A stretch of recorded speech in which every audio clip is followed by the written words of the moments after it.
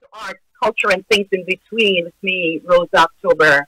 The goal of this supposedly 2-hour program on Sundays at 3 to 5 is to focus on just that, art, culture, and things in between. Each week there will be a featured interview or discussion, and it will be with someone who is driving arts and culture in our community. This week, I am honored to have this guest. His name is Andrew Clarke. So for those of you who've never heard of Andrew, you'll see him and hear from him today. And those of you who love you some Andrew, you'll get some more of him today. And we'll just have some real good discussion about art, culture, and arts, culture. And I want to say to you about my guest, Andrew Clarke, that this guy is, I just love him, I'm sorry. He is all one would ever need in a production when it comes to arts and culture, because you put a mic in front of him, he can be your best MC. You could tell him sing, and he would be the best singer. Wow. You could tell him act, and he would be the best actor. Believe in me, I saw some of his work. It's like that. So I will take a quick break while we see a little clip about Andrew's work, and then I will come back with Andrew and we will have some discussion about art, culture, and things in between. So we'll take a break now and we'll watch a little clip about Andrew Clarke in performance. Thanks.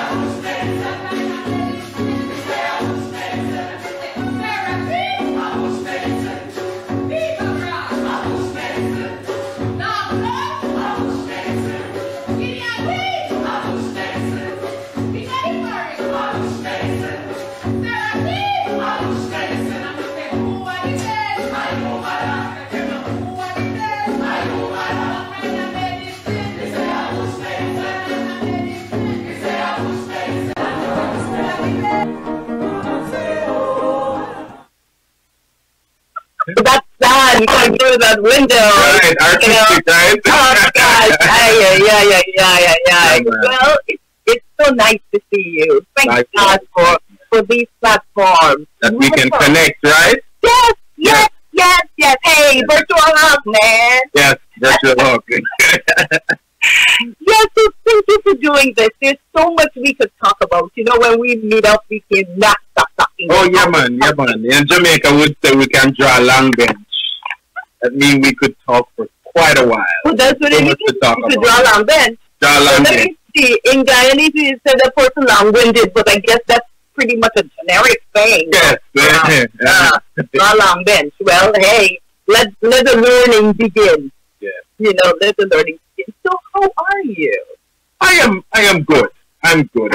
I'm better than I was some weeks ago, and this is a very honest, sort of response. Because oftentimes when people ask how you're doing, you have to say you're good, even if things are not good. Because it's the natural, visceral response, it's the kind of trained response. But for me, this has been, and I can imagine for a lot of people, it's been quite the adjustment. This idea of being locked away. So a couple weeks ago, I found myself in a really, really dark place, and it was tough. But since then, I've assessed, I've spoken, with some friends of mine that have given me some perspective, and one of the things that has kept me grounded is we're all going through this in various stages. Yeah. And we just essentially have to lean on each other and find strength in that.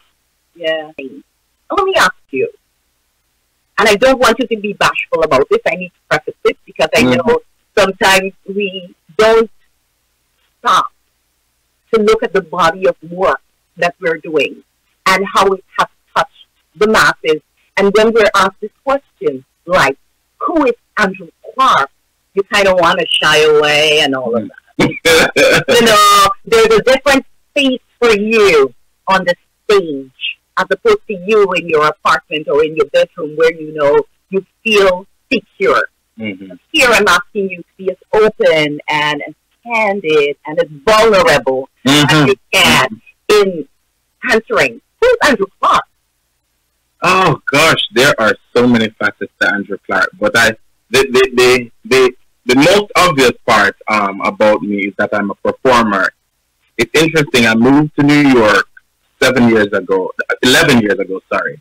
And I moved here from Miami because I wanted to perform. I was living in Miami at a corporate job, was able to, drive off a company car from the lot, but I never felt fulfilled. I'd always performed for most of my young adult life. Through my teenage years, right out of high school, during high school. I never got that space in Miami. So I moved to New York to be a performer, and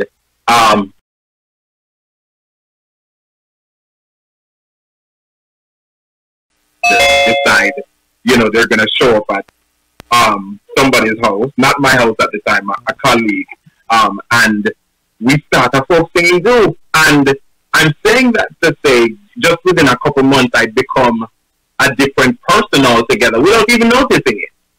I'd become an art leader. I'd become a director, a musical director. Matter of fact, it's so funny. I'm sitting here with all this time that we have now, going over old photographs of the folk singers and previous performances, and I'm looking at the staging and stuff, and I'm thinking, but wait, Andrew, you've been a director all these years. But I never saw myself as that. In my mind, director is you go to school, you learn directing, you come in and you block your actors, you work them through character, you talk with the design team about costume and lighting. All this time I've been doing that all these years. But I've never thought of myself in that vein. I certainly wouldn't add director on my portfolio. But I really could. I'm looking at the photographs and I'm thinking, oh my God, these things were well staged. We actually had proper blocking, telling a story. So, I mean, to answer your question, long and short of it, I would say performer, actor, singer. But along the way, I picked up director, MC, because of the work that I've been doing with my cultural organization. I've kind of been the front man for the folk singers oftentimes, telling the stories in between songs in our set. And so a girlfriend of mine, she asked me some years ago, she says, Andrew, I want you to MC an event for me. And I'm like, MC? Me don't know no more MC. I can't do that. She's like, no, man, you can do this. I know, I believe in you. And I take myself to Connecticut, and I can't forget. I went on my email and went back through all the jokes I'd gotten via email from like 2001 in high school when I just created my email, and I printed them all on a piece of paper, and I bring my phone and I say, I'm gonna tell these jokes. And I mean, now years later, I laugh at myself at the mere idea of printing these canned jokes, because everybody would have heard them or seen them before. But I've actually become an MC. You know, it's something that people call me now, and the first thing they ask is, are you available? And how much do you charge? You know, so many other things have been added to my arsenal. You know, so I'm yes, a little bashful about talking about all the different facets, but I'm really happy and proud, you know, to say that there are all these things that I'm able to do, and I've touched people's lives with them. Yeah, you know, you said I'm getting goosebumps as you're talking, because as individuals from the Caribbean region, there is a homey kind of way that leaders are made. And you just talked to that, you know, and we are not the kind of people who would not step back if somebody has the skill to move forward. And what I heard you saying was that the individuals with whom you had company saw your talent in leadership, directorship, and allowed you to move forward while you are not even thinking or taking stock. All you know is that this has to happen. Yeah, right? Yeah, man, we have a show to do. Let's get this done. That's right. Yeah. This has to happen. The other piece that I picked up from what you said was the importance of geography. It's obvious that you were stifled in Florida, and then you came to New York and you took off. You know, you mentioned that your first gig as MC and all of that. And I really chuckled at that, because I'm thinking, I don't think Andrew had to go learn any jokes. You know? Yeah, right? Now me can't MC without a paper. There you go. People will call me to MC a gig and they go, oh, I need to send you the bio, and do you need to know any background information? Yeah. Anything is, and I'm like, just give me the who, what, where, when, and why on the There you day. go. And I'm golden. Anything else, I just roll with the punches. Yeah. Wow, man, I'm excited about this, and I'm glad that you are allowing yourself to be vulnerable. I'm saying that because I know that you're speaking from the heart too, as you sit here and you reflect, you know, during your sharing. And I really appreciate that. You've hinted to the group, and I know the group is dear to your heart. So much so that the group has mushroomed into other things. You know, there's a whole business behind this, behind the group right now. And it also speaks to your leadership qualities. To envision, think about it. I know that you probably have thought about it, but I'm asking you to stay still for a moment and think about your reflection just had, right? Fast forward to now, right? We're talking a business that has trends that really can transcend to so many places in terms of putting Caribbean culture on the map. You also talk about folk group, and I really admire that part of what you do, because one of the things that we know as keepers of the culture is that our folk arts can easily die if there aren't gatekeepers there. So I'm thanking you for being one of those gatekeepers. The group is called, go ahead. Brata Productions. Brata Productions is the organization. The group we're referring to, and the one that people automatically go to, is Brata Folk Singers, because they're essentially our flagship. They're the flag bearers for the organization, but Brata Productions is the non-profit umbrella that houses that. Okay, so in the next segment, I want us to talk a little bit about Brata Productions and Brata Folk Singers.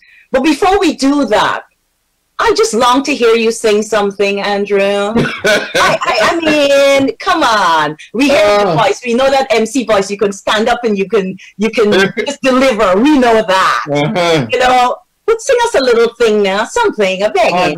You can never ask an artist to do a little thing. All right, you know we're gonna go all the way. Do a big thing then. Do a big thing. Do a big thing.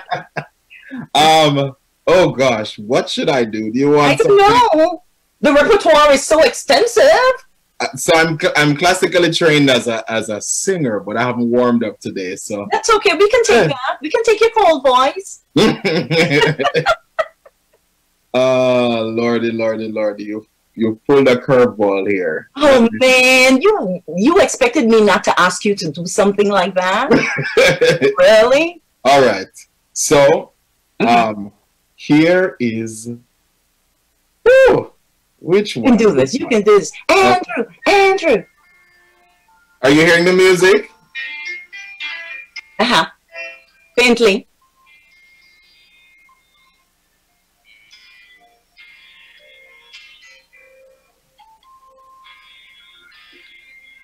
God sent his son.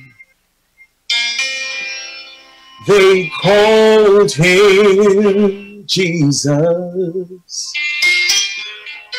He came to love, to heal, and I know he forgives. He bled and died just to buy my pardon. An empty grave is there to prove my Savior lives. And because he lives, I can face tomorrow. Because he lives. Oh, fear is gone. And because I know who holds the future,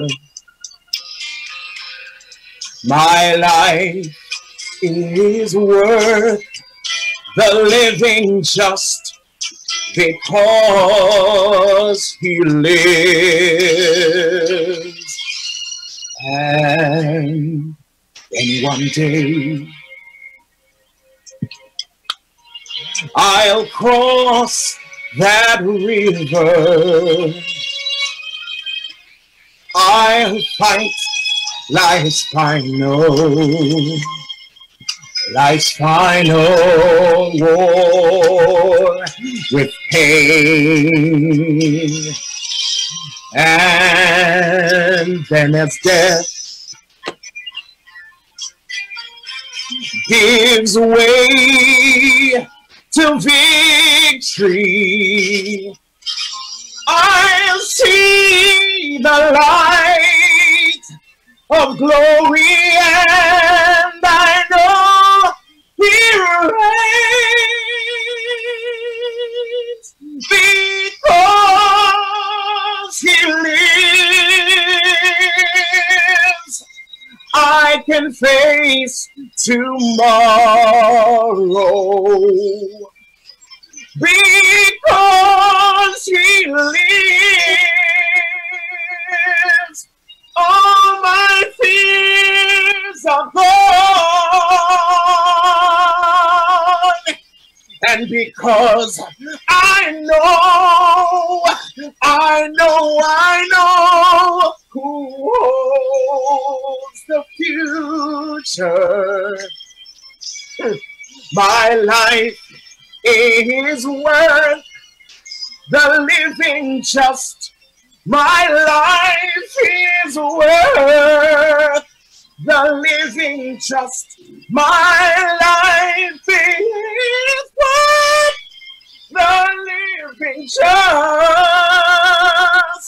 because he lives, he lives, he lives.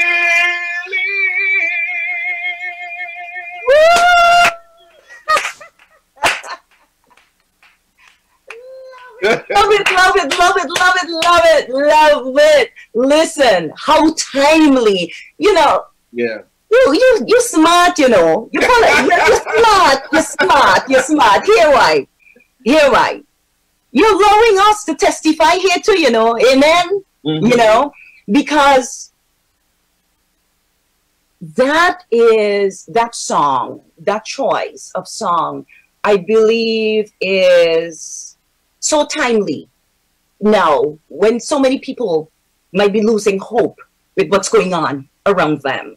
And I think it's timely in the sense that if you listen to it, pay attention, you can begin to believe again. Yeah. You know? So I hear that working for you too. Yeah, yes? Definitely. It is. And I felt it, man. I felt it. I felt it. So I think right now would be a good time to take a break, because after you done belt all them things, and you probably need to take a sip of water or something, you know, come back. So let's take a break, and Mike is going to play another piece of Brata for viewership, and then we'll come back and we'll talk about Brata Productions, Brata Folk Singers, Brata this, Brata that, and Brata all things. Right? So take a break. Good. Mike, could you pull up something for Brata, please?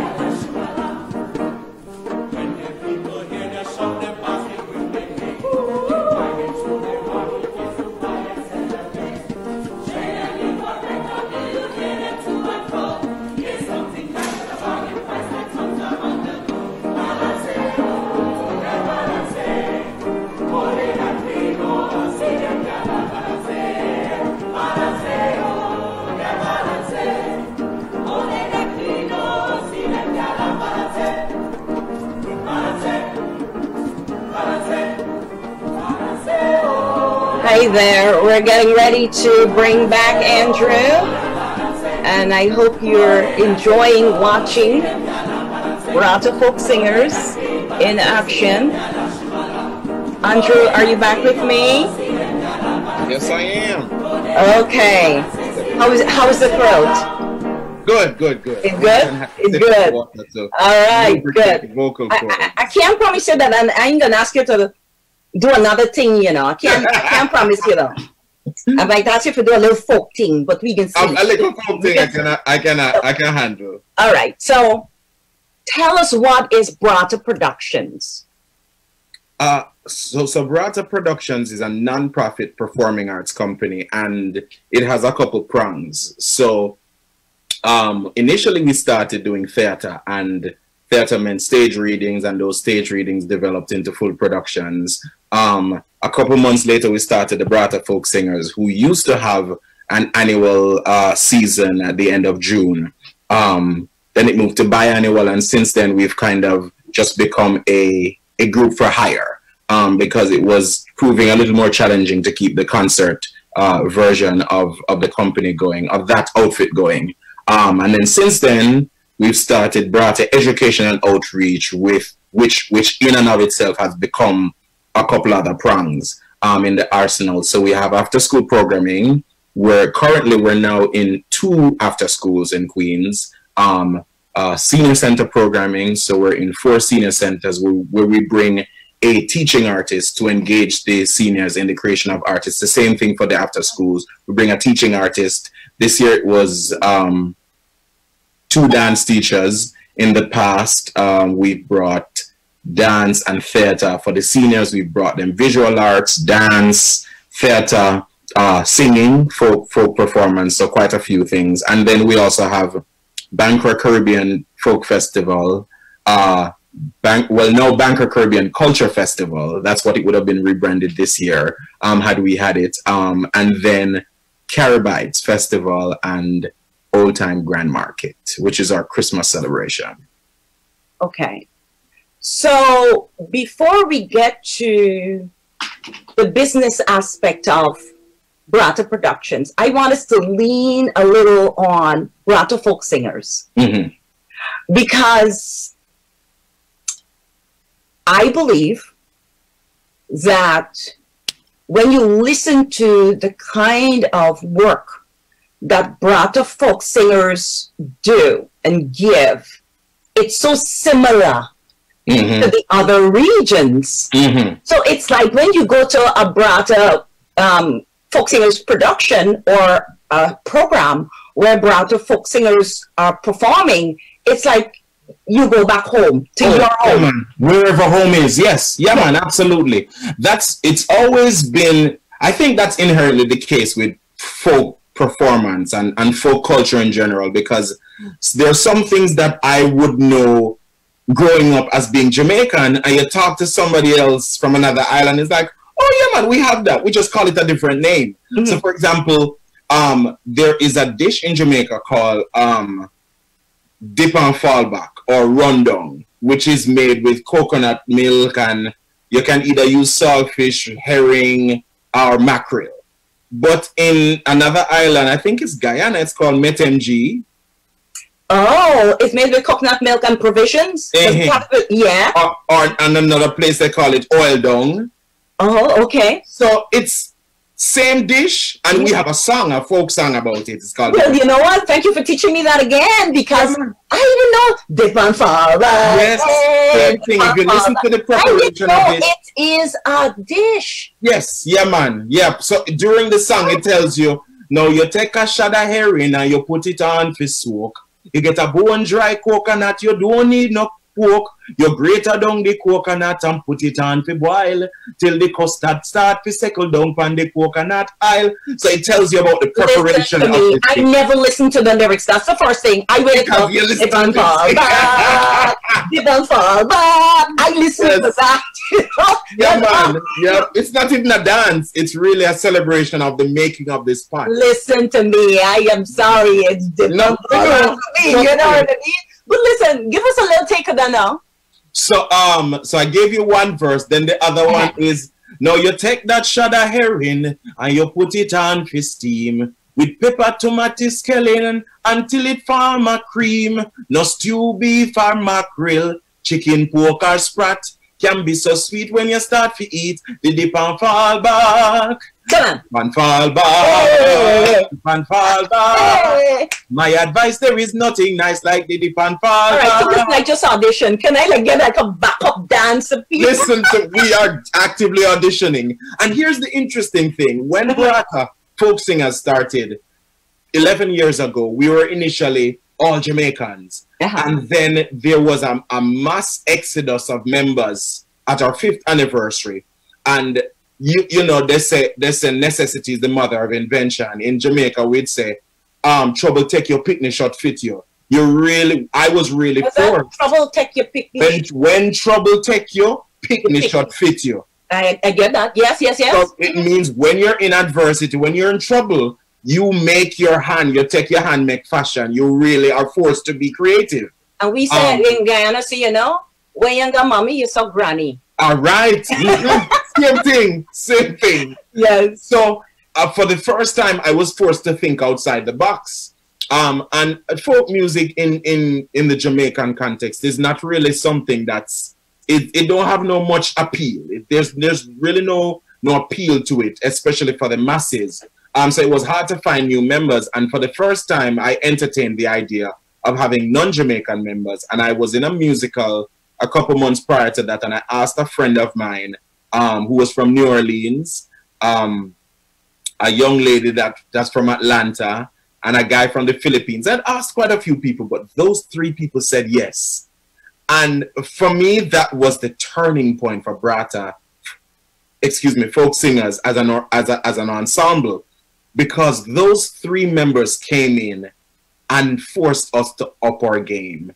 All the members saw an attention to detail and to the craft that they had never taken before, because it comes inherently, it lives in their body. It's been a lived experience. It's something that they knew. It's a part of their culture. But these guys were stepping into unknown territory. So they weren't leaving any T's crossed or any I's dotted. They were asking pertinent, hard-hitting questions. And I can't forget, Araba would come with her notepad when we were doing choreography.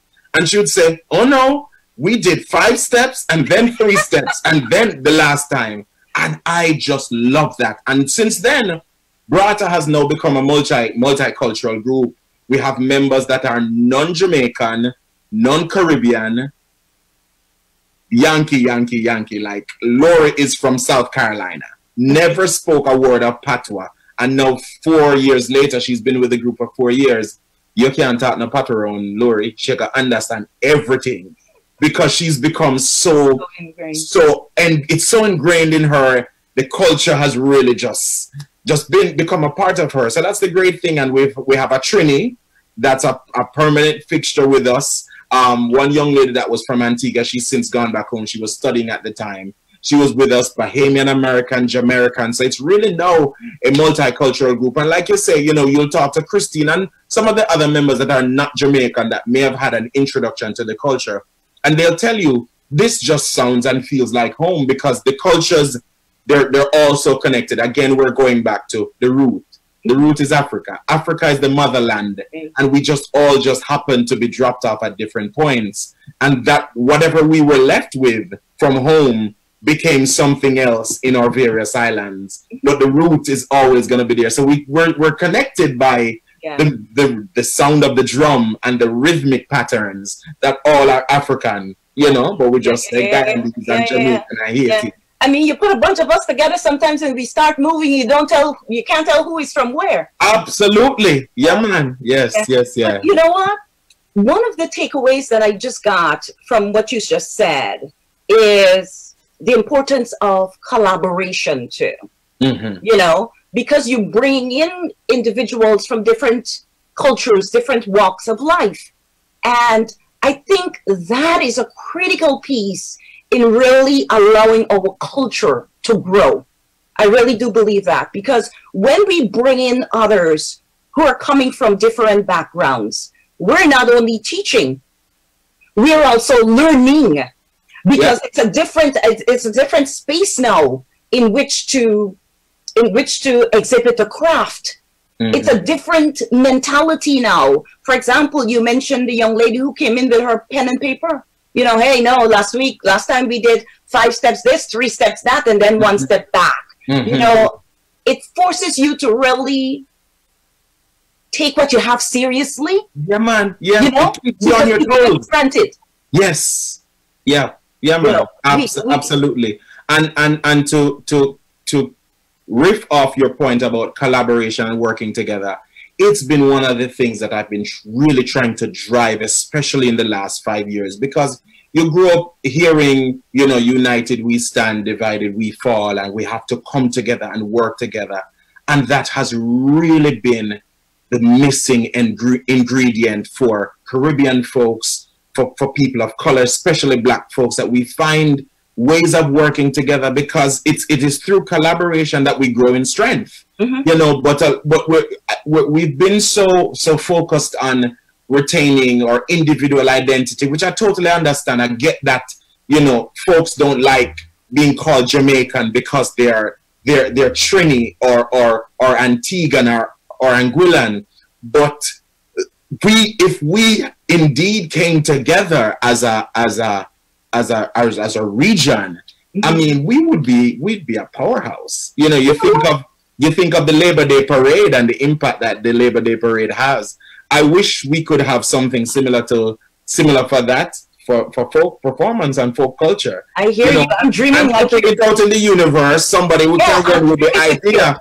But my vision for folk performance is not to see it performed in small individual spaces, little pockets, but to see us come together and form a festival that's a weekend celebration of folk culture that is going to rival Dance Africa and all of these other spaces that allow for culture to be celebrated on a big scale, you know, and there's no competition. They're all coexisting, you know, in the same space. So that's really it's part of, I want to say my life's work, that I hope that, you know, one of our, even if it's not Bratas, even if we were joining somebody else's, you know, vision, somebody else's event, that we envision and we get that off the ground, that we can all be like celebrating together. You know, I hear you, and I'm a big dreamer like you, and that's why I really step out of the Guyanese sphere, you know, and go with my other brothers and sisters from different regions. And one of the things I have assessed from moving around is that there is a fear factor. A fear factor that everybody wants to protect what they have, you know, because they worked so hard for it, and they don't want anybody to come and damage it and take away, you know. But we and that could be cultural also. Yes, because the trust piece is going deep. No, we're going deep right now. We're gonna go down like a wormhole. That's a whole other conversation. Yeah, that you're right. It is a cultural thing about trust. Yeah. But so, like you said, part of it is that protecting, it's protecting identity, but protecting that thing that you work so hard for. If I can be frank, for many years I struggled with that as well. Initially, as a matter of fact, when I started Brata, you know, there were some people advising that you have to be careful who you have on your board and who you this, because people will come and steal the ideas, because in their minds it happened to them. Thankfully, you know, 11 years later, that has not happened, but I would be lying if I told you that people haven't tried. You know, we've certainly been tried as an organization. I've been tried as a leader, you know, as a director within the folk singers. But you know, when you're sure about what you're doing, you're confident in the path you're taking, and sometimes there's some things that folks cannot deny. If it is for you, it can be unfor you. I mean, no matter how much I try, and I tell you, I've tried for a long time to this day, it makes me uncomfortable when people introduce Brata Folk Singers and says Andrew Clarke's Brata Folk Singers, because I want the organization, the entity to exist on its own. You know, I can always be the guy in the background. You know, it's cool if nobody knows who this phantom director is, because I want this thing to live beyond me. But no matter what, it always comes back to me. But let me say that to you, though, as an observer, Andrew. I think part of it is the drive and the passion that you have. Being a member of the group, I'll put it that way, is unmatched. Yeah. You get what I'm saying? Yeah. So that's why you always hear your name separated from the group. And for whatever it's worth, I think it's a good thing for the most part. And don't worry about it anymore. You know, that it's one of the things that have made me less fearful of being ousted. You know, if that happens, you know, so be it. But there'll be no denying who had started it. And I think once we get to that point as folks, to be less worried about, you know, who's going to steal my idea, and just knowing that once you've placed your stamp on something, there's no denying it. You know, we can truly move forward. And I like to say too, there's so much to go around that we can all Lord. up the pie. Okay, so we're going there. We're going there. But you open the can of worms. Here's my thought about it, and I don't think it's a new thought process. The challenge we have as people of color is that we've always lived, and again, this is not the view of the program. The majority. Right. Yes. But I'm saying that for the viewers. This is the disclaimer before I say what I have to say. But we've always struggled with not having enough as Black people.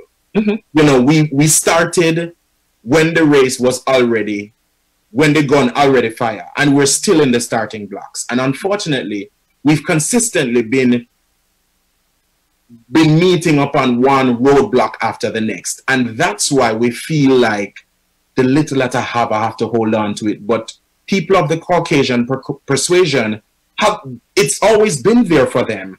You know, I think of being in the room with arts leaders that are white versus people that are Black.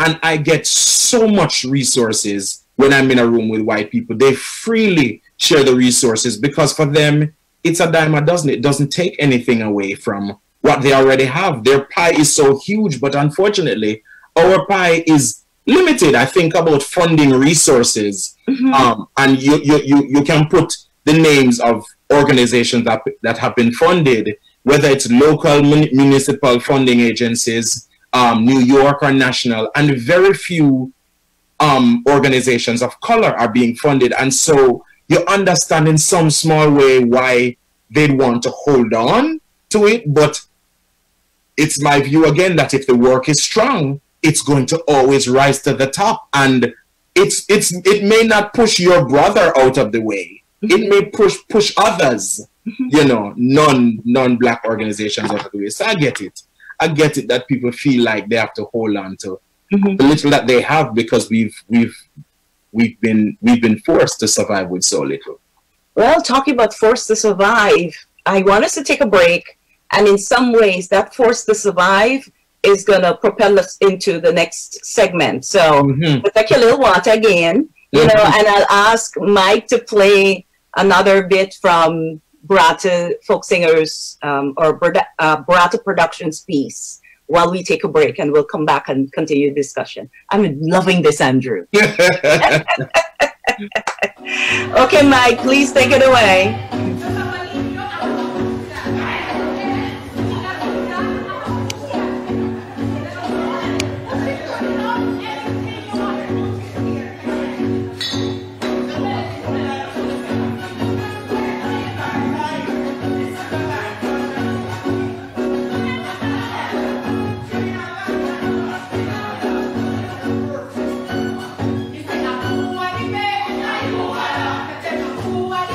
Bye.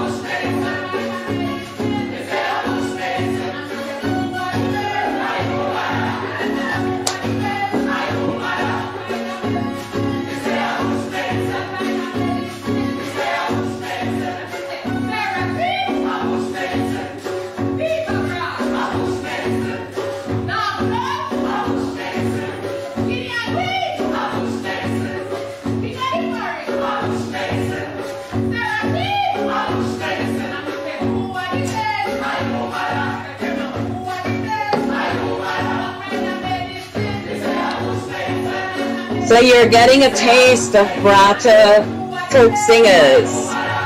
And we're returning with my conversation with Andrew Clarke, my brother from the arts and culture arena. Your throat all right, Andrew? Yes, man, I'm good. Good? You're good? Good, good.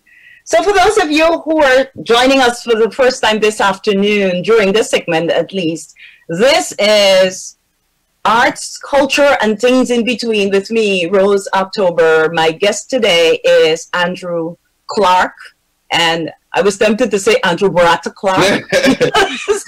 Some people are convinced that that's my name. Facebook, yes, because that's Facebook. But you know what? My name. But there's a bunch of Andrew Clarks, right? So I can understand you throwing the brat in between to really distinguish. And then a colleague of mine pointed out that it's now ABC. She used to call me, she says ABC every time. What does that mean? I mean, notice that the name now is ABC. Andrew Clarke. Funniest thing ever. All coincidental, by the way. Yes. So I wanted us to continue our conversation along this way, and this is going to be a little testy because it has to do with what's happening now. We're living in this pandemic, right? And you're hearing a lot of connections being made to the flu back then in 1918 and all these times when we didn't even know we were going to be here. We as in you and I, right?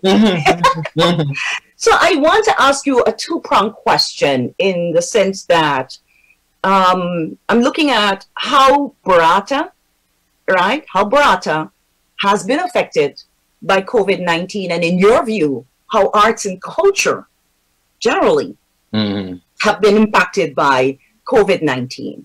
Yeah.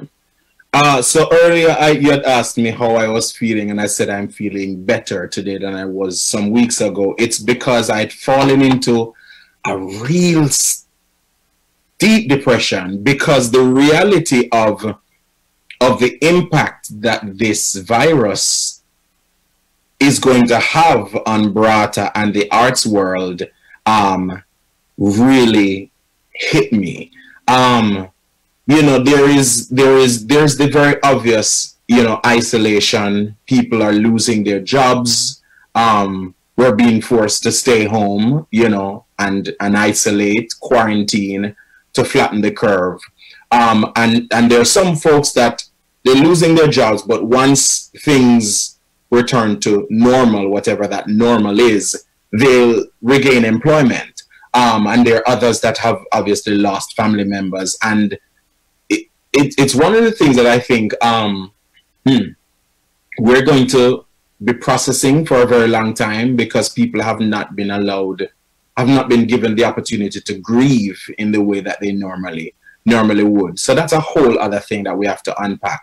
As an industry, the arts, which was, I want to say, the first to be hit when Broadway was forced to shut down. And that meant not just actors, dancers, singers, but backstage, on-stage crew, lighting design. I mean, a whole ushers at the theaters, people for concession. A slew of people lost their jobs, and because it was an unprecedented move, they didn't know how they were going to compensate these folks, because it's like insurance don't really cover it. Are the actors union going to step in? Are producers who are not making money going to be forced to pay these actors? Because believe it or not, actors are paid handsomely, you know, on Broadway. You know, not the average actor that's out there struggling to live day to day and is doing a job as a waiter. The average Broadway actor gets, I want to say, $2,000 a week. You know, so it's a hefty little sum. You know, so to ask these producers when they're not selling houses to pay the actors, it was quite the quandary. But the impact that has had on Barata as an outfit is that we primarily survive on funding from different institutions, be it a local or statewide or national funder. And because of the shutdown, our 4 senior centers were closed. The schools obviously are closed as well. They've moved programming onto, Google Classroom, but I've messaged, and been in communication with my principals, and one of them said, and I'm glad she wrote it in an email. She said, "Oh, I thought this guy was crazy when he wrote me, because I asked, when can Brata resume our programming? Because the expectation is that if we've resumed classes, we can resume after-school program as well, right, because everything can be converted into online learning experiences." But much like how society and we view the arts, it really is an afterthought. It's like, well, we're trying to get these kids to learn science and technology and math. Dance classes is an afterthought. And really, it should be even more now than ever be a part of the experience, because they need that escape. They're not being allowed when we can't safely play outside. Mm-hmm. So what better way to let off some steam and for mental health than, to have these kids dance? But there's no space has been created, certainly not for my organization. So we stand to lose thousands of dollars of funding because we can't do any of these programs. We're thinking about Grand Market. Well, Grand Market is in December. Our musical Welcome to America in March was shut down.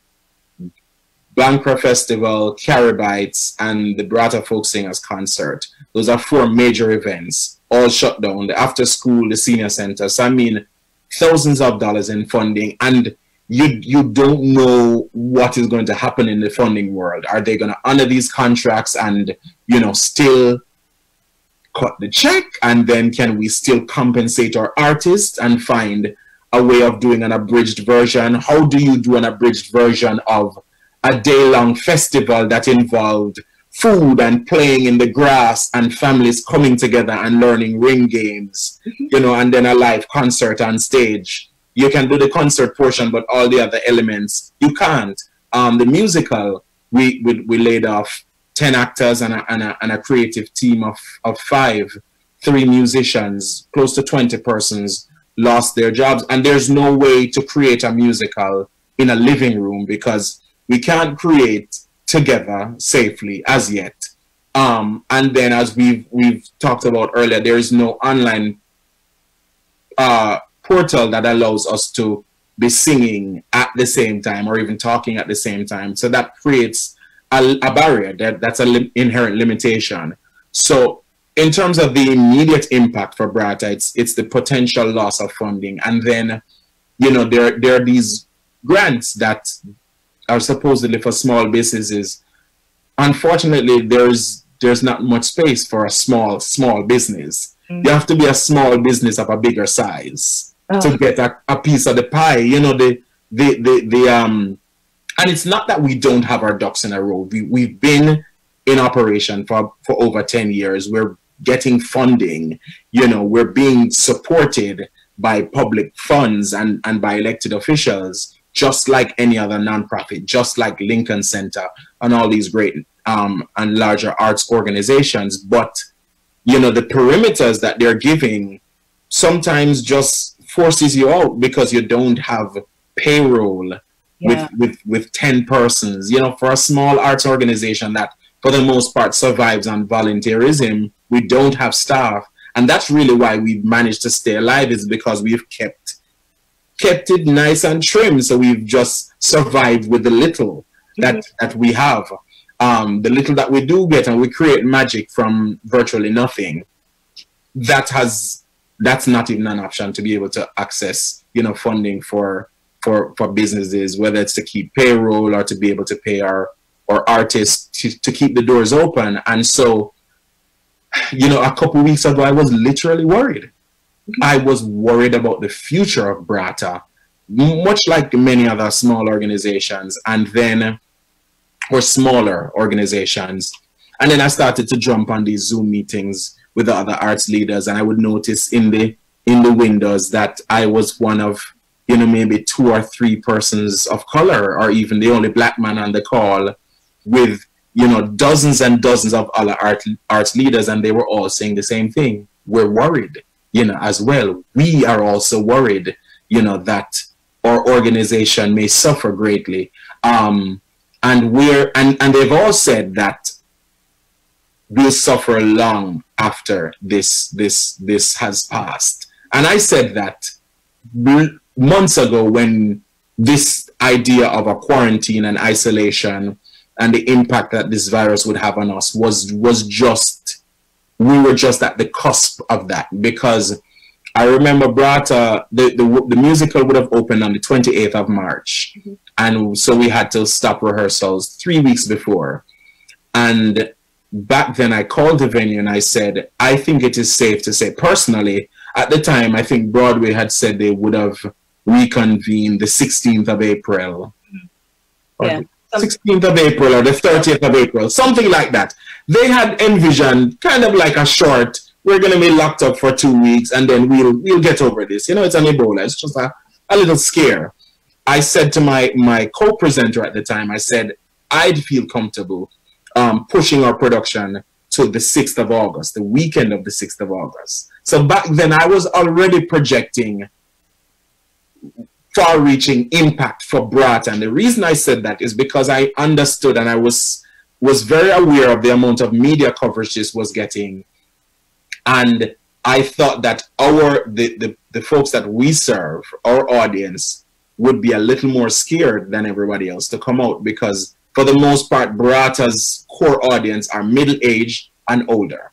And they are the more vulnerable population, part of the population, among the more vulnerable parts of the population. So I knew that it would have been a challenge for us if we tried to remount, you know, any time before June. It just would not have been feasible. And at the time, I still thought that we'd have been able to swing, you know, our June performances. So I said, you know, just to be safe, let's push theater a little further back, because we've always struggled, you know, to get support, especially for theater.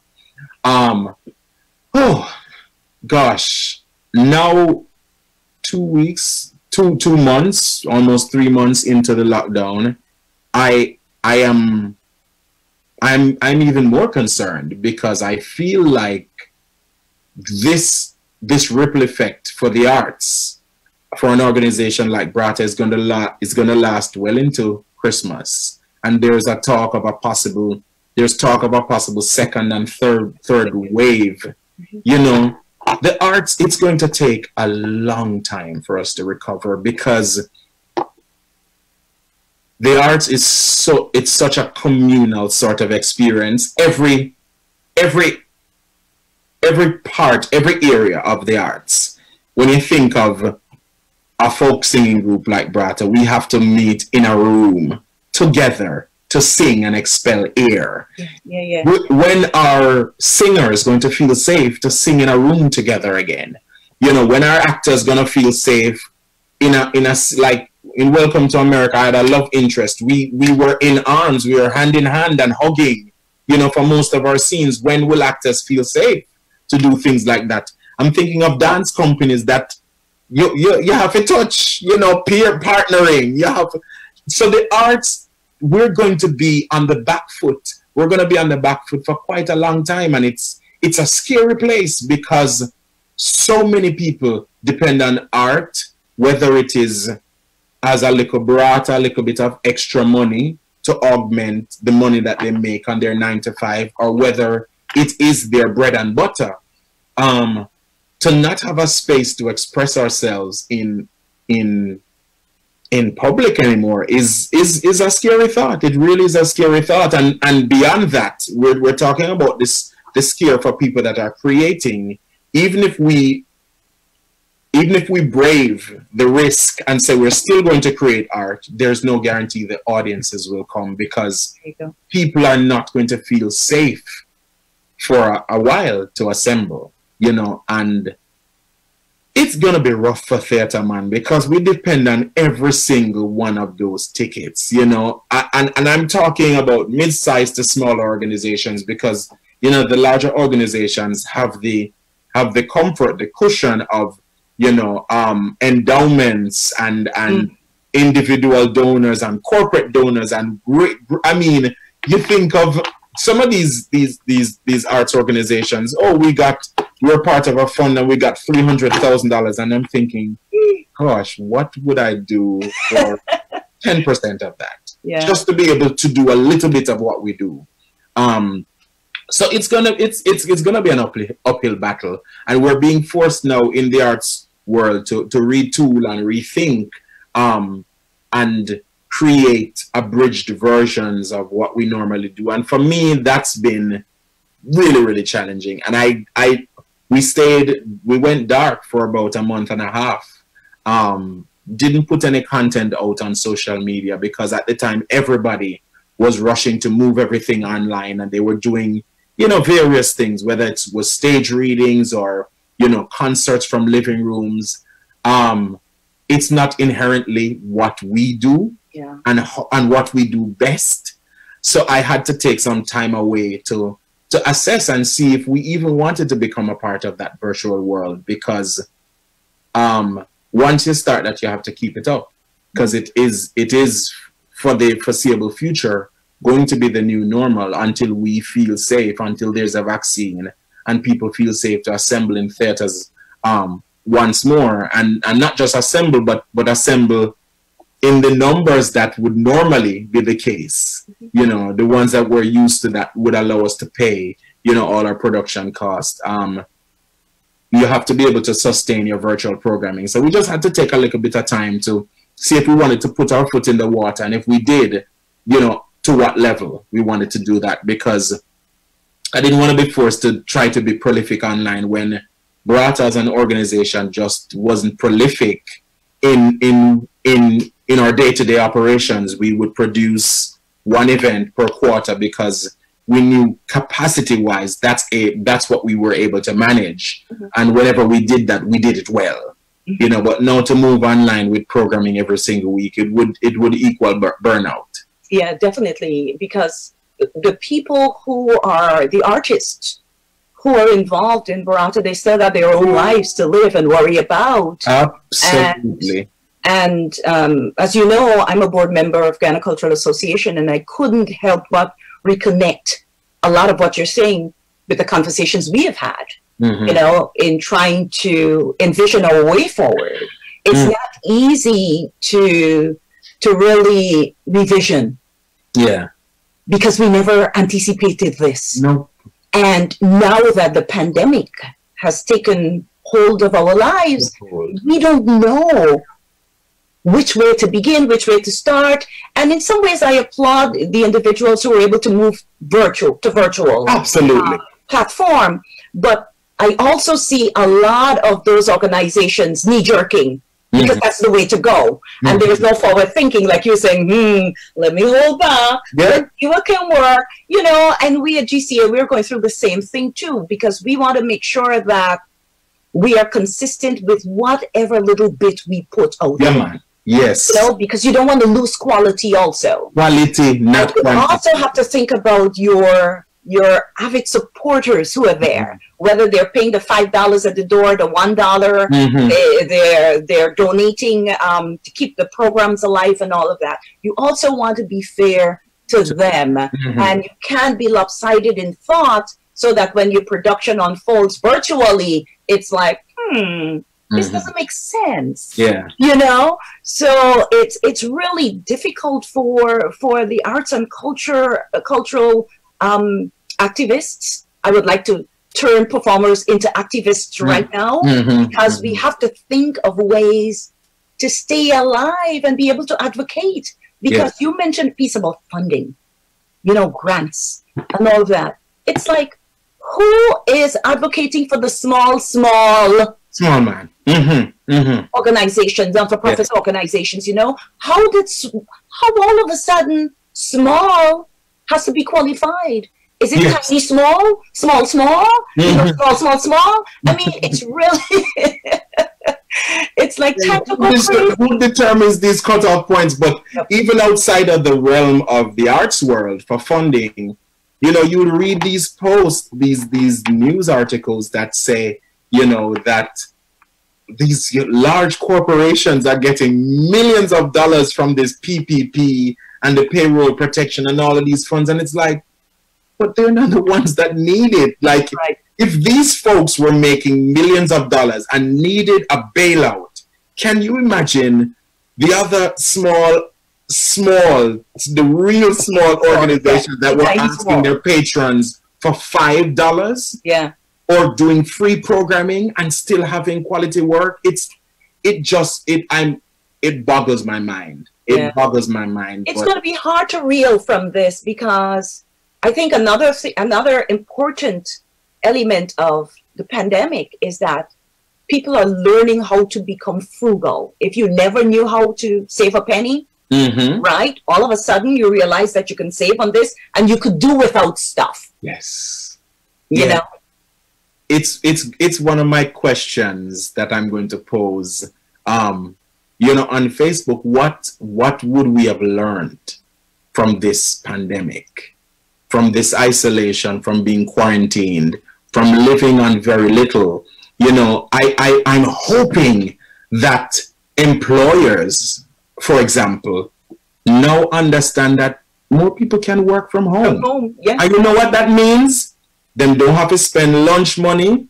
They don't have to take the train. They don't have to drive. So that reduces pollution. That reduces congestion on the streets and in the subways. Like, there's some things that are not a necessity that we forced to become, that we've accepted as being okay. And we're learning now that, like I've been asking my friends who are working full-time jobs, and they're complaining that they're working more at home.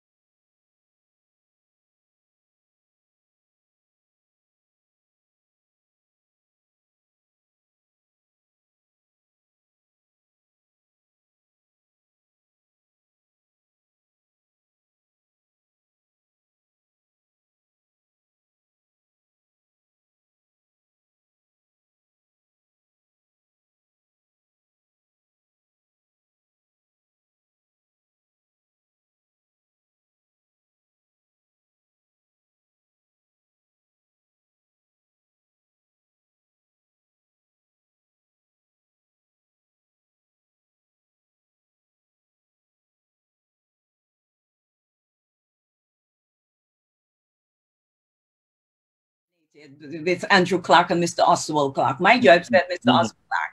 So although I believe that every day should be Parents' Day, we know that next Sunday is ascribed Father's Day. In your view, I would like to speak to you to speak to the importance of a child having a relationship with his or her father or dad or a male figure. Then speak to the relationship you have with your dad. It's absolutely important. Just like a relationship with your mother, you know, it's really powerful to be able to have both parents. But I think especially in contemporary society, where we oftentimes say there is a lack of a male figure, a father figure in people's lives, and in a lot of cases it is true. It's really important that we celebrate those that do exist, because there are a lot of good fathers out there. You know, for a young Black man, with all that is happening in our society, it's important to have a father figure, because that helps to give you to help to define the kind of man that you are in society. It helps to really shape you. And as I say that, I'm thinking of my own father and the commitment that he made as a father to me, and also the way I watch him navigate the world. My father is by no means rich. You know, he's a landscaper. He cuts yards and cleans pools for a living. Did that for most of his life. Before that, he was working as a caddy on the golf courses in Montego Bay. But he has the kindest heart. You know, Daddy will, and I've seen him do it a number of times. You know, he will have $1,000 in his pocket, which is, you know, back then it was a lot of money. And if he sees somebody in the market, and in his heart he's probably known this person for many years, and he'd see them and see that they're you know, going through hard times, he literally just take the money out of his pocket and give them, and he does it without even thinking. And as a child, I couldn't understand it. It used to annoy me, quite honestly, because I knew that we didn't have a lot, you know, but he wasn't worried about giving to those that he felt needed, because we would always have enough, and we always had enough, you know. So it's seeing things like that as a young man that helped to shape me, because oftentimes you say, you know, there's a saying, you know, give and it will be given back to you, pressed down, shaken together, and running over. That's my father. You know, he's loved, he's adored, he's well taken care of now in his 70s. And I'm thankful for that. And that's only because of all the good that he's done throughout his life. Nice, nice. So let me ask you the ticklish question. What role did Daddy play in your arts life? So it's interesting. But before you answer, let me just plug this plug for Mr. Oscar Clarke. I really believe you got something from him, because you see that monologue he said in the street, kind of, sort of. He was on point. So let me see him the whole New York trip. He had a monologue for everybody, and it's interesting. I've never seen this side to my father. I discovered in spending these 2 or 3 weeks last year with him a whole different side to him. You know, my father has always been a caregiver. He has always ensured that I've had enough, you know, more than enough, quite honestly. As a child, I never grew up with him. He decided to take the decision because he was so busy, and I think he probably felt like he was ill-equipped as a father to, you know, help to bring me up in the way that he'd like for his son to be brought up. So I ended up boarding with my principal at the time. I was going to Unity Prep School. So I boarded with Reverend Pearl Davis. That's in Jamaica. Yes, in Jamaica. And also went to her church. But Daddy, I never felt like I was alone and I was staying with strangers, because every single Friday he would come to school and take me to lunch, and we'd sit and eat lunch. Well, I'd say I would sit and eat lunch, because Daddy wouldn't order any food. We'd go to a nice fancy restaurant. He'd order a bottle of Guinness or Malta, and sit down and just watch his one son, you know, enjoy lunch, because he said to me he never wanted me to feel like I was alone in the world, because he knew what it felt like to grow up with a family that wasn't his own. But as it pertains to the arts, he would always come to like graduations, and at graduations I'd always sing or be in some dramatic production. But I went to live with him during probably the middle of high school, and that's when I got involved in a JCDC competition, and he never really took notice. You know, I'm doing something at that time for fun. When I graduate, I start performing at Fairfield Theatre, Montego Bay Little Theatre Movement.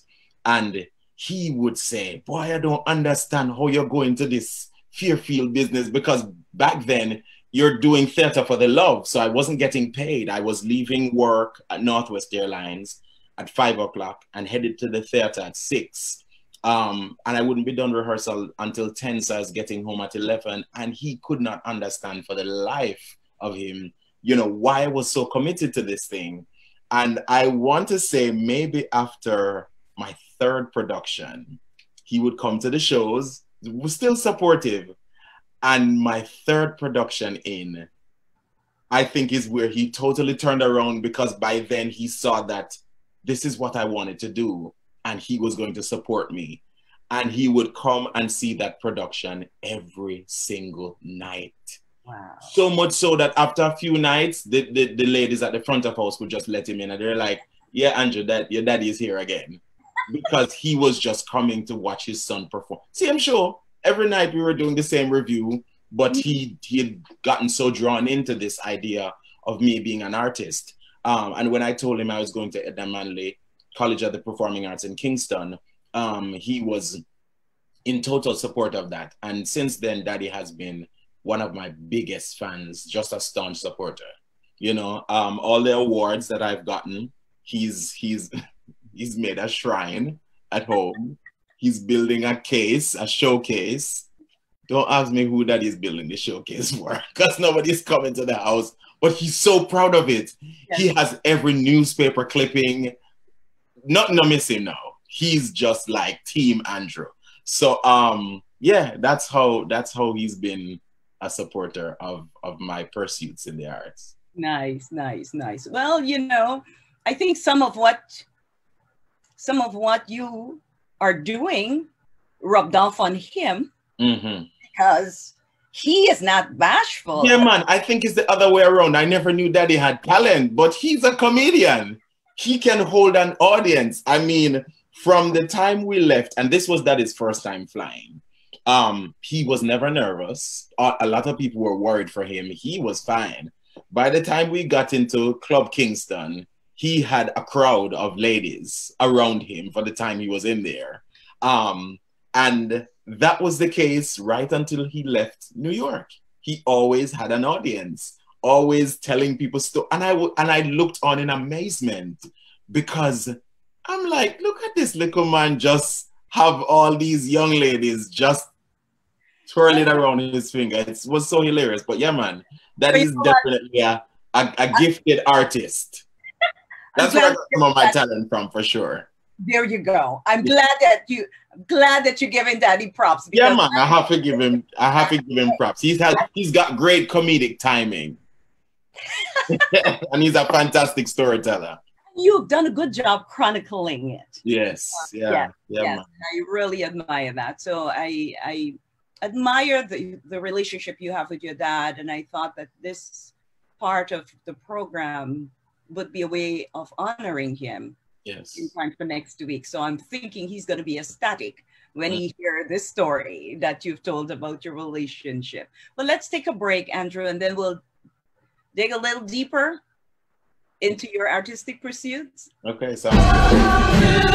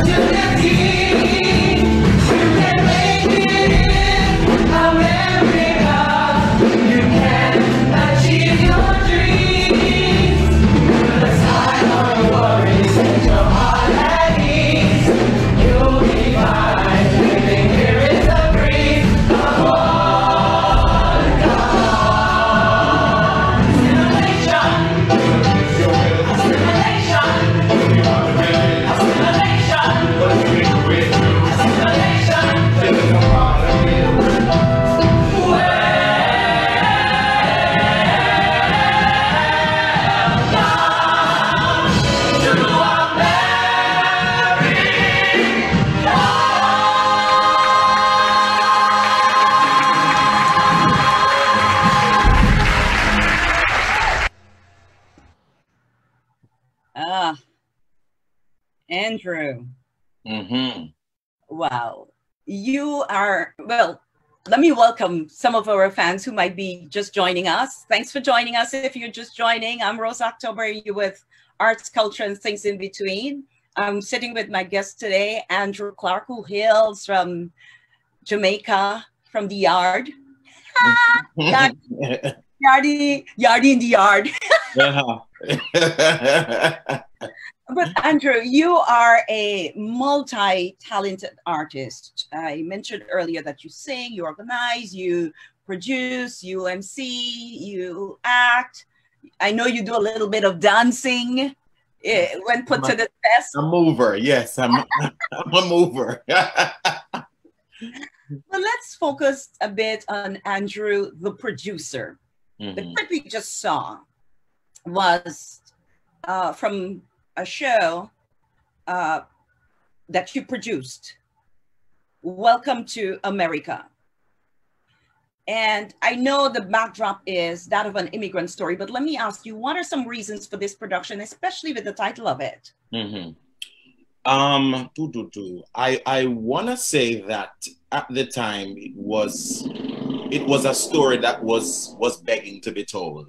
Brata Production has been around for now 11 years. At the time we were 6 going into 7 years of operations, and our mission has always been about telling Caribbean stories, and not just telling Caribbean stories, but telling Caribbean stories by Caribbean writers and with Caribbean artists. And part of the reason I started Brata was because I had come to New York with, big dreams of making it on Broadway, seeing my name in bright lights, on the Great White Way. And after a year or two, I quickly discovered how challenging it would actually be, to make it on Broadway. And now 10 years later, I realized that it's even more challenging than I thought then, because there's so many layers to making it in the industry. One of the most recent things that has come to the fore is the lack of diversity on Broadway. So never mind that I have a thick Jamaican accent and I don't have a union card, then we're left with the lack of Black roles for Black actors. So you go to an audition as a Black man and you're competing for the one token role, and there are 200 of us.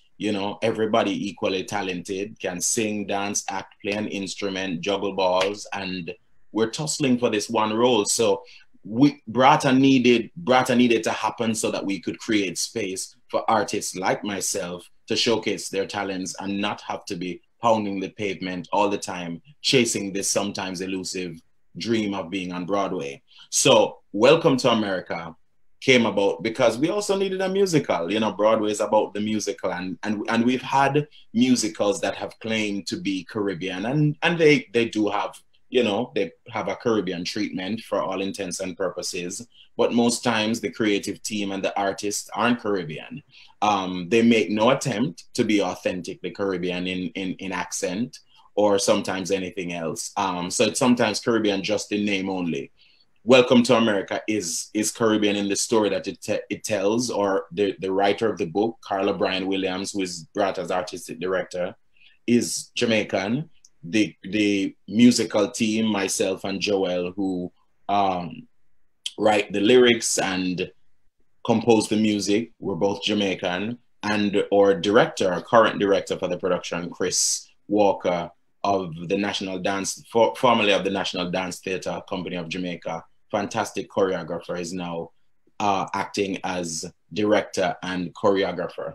And then the artists that we hire for the production, they're for the most part Caribbean and Caribbean American. And of course, our focus is on really telling an authentic story, something that tells our story from our perspective, that we can control the narrative. Nothing needs to be watered down for it to be commercially viable. What's the backdrop? What's the backdrop story? So in short, it is a story about a young lady, Sabrina Barnes, that leaves Jamaica with she studied at Manley, and she leaves Jamaica with the intention of being on Broadway. No, the story is not about me, but it's a common story. So many of us as artists, as immigrant artists from different places, come to New York with the hopes of making it on Broadway. But unfortunately, she's undocumented. And so, you know, everything else that follows, you know, the stories are so similar. You come here, you're undocumented, you have to get a work under the table. Some people tried to get married. You know, the marriage route does not always work out. Sometimes we end up in abusive relationships, or encounters with family sometimes change how we perceive the city. Because you come sometimes with hopes of spending time with auntie or cousin so and so, but they've become a different person, you know, because New York invariably demands that you become a different person in some almost hard, you know, because you have to pay rent. So the first time she comes in, you know, her aunt says, you have to get to work. This is not it's not a vacation, you know, you have to help pay some bills in here. So that really is the backdrop of Welcome to America. And we just watch her as she tries as a Jamaican, as an immigrant, as an artist to navigate the world. I think certainly the story is a unique one in that there's the artist angle, because we don't oftentimes hear the struggle of the artist. You know, we hear the general immigrant experience, but our immigrant artists have a very specific challenge. You know, the visas that we have to get in order to just work, and the cost of those visas. So that's really what sets, you know, Welcome to America as a story apart.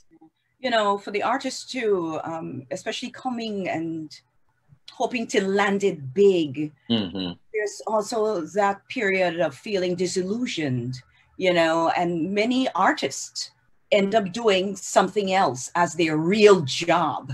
And they end up doing their craft on the side. It's not too many lucky ones, especially those who are with the brown color, skin color, and it's just harsh, and it doesn't even mean that you're not the best at what you do. It just means that it's difficult for you to get a break.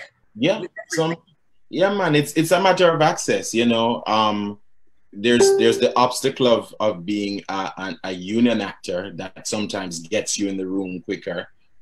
If you have an agent, if you have a manager, that's another, you know, way of getting in. And oftentimes, you know, casting directors will call in actors that they've worked with before. So again, if you're not in that circle through whatever means, you know, whether it's, you know, through your equity card, having an agent, manager, or having been in a production previously that a casting director can now vouch for you, it makes it difficult to make it in. So that big break sometimes is very, very elusive, and you become disillusioned as an actor, and you say, listen, I need a survival job because you have to pay rent. Yeah. So again, we push, the thing that we came here for gets pushed to the side. Hence, another reason why projects like, and I say projects because I've seen Welcome to America, and I really think it needs a tour. I'm hoping that if there's anybody watching and listening us, you know, who wants to be a really good philanthropist, who can put this project out in the world, that would be a great thing. Let's take a break, Andrew, and we'll come back and talk some more. All right.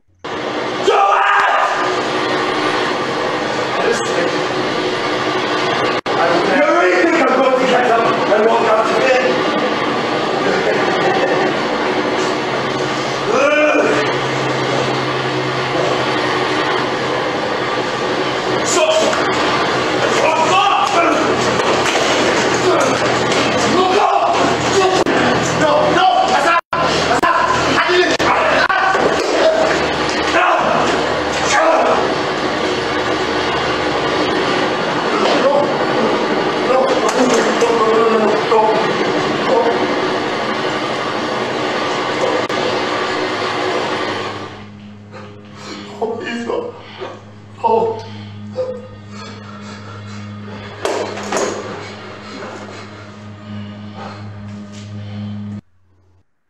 More in the land of virtual. But I guess you heard some action in the back end there. We were supposed to have a video, but we live with that.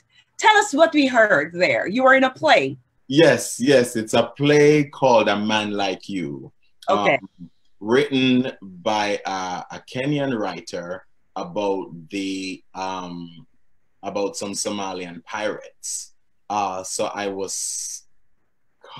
You were a pirate? Yes, I was a Somalian pirate. Okay. Gosh, what is the language? I don't think it's Somali. I may have been speaking Somali, but I had very few lines in the show. But I had to speak in an authentic accent and in the language, which was an interesting challenge for me. And again, not having many lines, really depends on your talent as an actor and the choices that you make. But that was a very interesting one. It was set on a backdrop of us kidnapping and holding hostage a white diplomat, and we were bouncing between him being held captive and his torture, essentially, and the experience of his wife back home in London. So very, very, very different sort of production for me. Yeah, playing the villain almost. No, there's another. I want us to show this one. This is funny. Let's take another quick break. I want us to show the comedic piece. And then we'll come back and talk a little more about your acting. Okay. All right. So let's watch the comedic piece. Oh. You have visual now. Oh, no. I have a little matter to bring to you. Me get a banana bread, a whole banana bread from a friend of mine, Andrea. Thank you very much, Andrea, for the banana bread. So, me come home and me cut a nice little sliver, a diet slice. And I enjoy it and me put on the rest. Please note, me only cut a sliver, nothing more. Me put on the rest because me want it to last. This morning me wake up and say, me I will take another slice. This is what we find. Half a banana bread. This was just missing a slice, a sliver, a diet slice. When me left it yesterday, and when the banana bread disappear go. Now this is when me start understand all of them people here were complaining about the fact that in the quarantine, then food disappear. Hey, I don't understand. And whoever I go around and yam people food, me I said for you, who no better watch out. Cause this is a real terrible hack. You mean to tell me, so the food that disappear right under me one nose? My food not safe in my house somewhere? I want the government to contact you. I need them to go and check our last food report. Because this banana bread no be no safe. And me one in here, nobody not going and coming. So who near me door? Who don't tell me now? What? I just said for them. I just said for them. I they watch and pray over it. It now good also. For all of you people that are also suffering from this scourge of disappearing food during the quarantine, I they pray we don't know. We need to start a support group. Because this is a scourge and it now go down so. Now go down so at all. 8 minutes for going live. Oh my goodness. Andrew, the banana bread. Banana bread. No, please tell me that you got the banana bread baked here and it didn't come from Jamaica. No, it didn't come from Jamaica. A friend of mine that lives close by, she decided to gift me with a whole banana bread. And I guess you couldn't help yourself. You can help. Bad idea. When you're locked up in quarantine, what else do you do but eat and watch TV and sleep? Yes. So let me ask you. I mean, to me, it would appear as though your acting has no boundaries. I mean, you could do the comedic thing, you could do the serious thing, you could do the singing thing. You know, you can do so many things with your acting expertise. How did you get into acting? Do you remember the first play you did?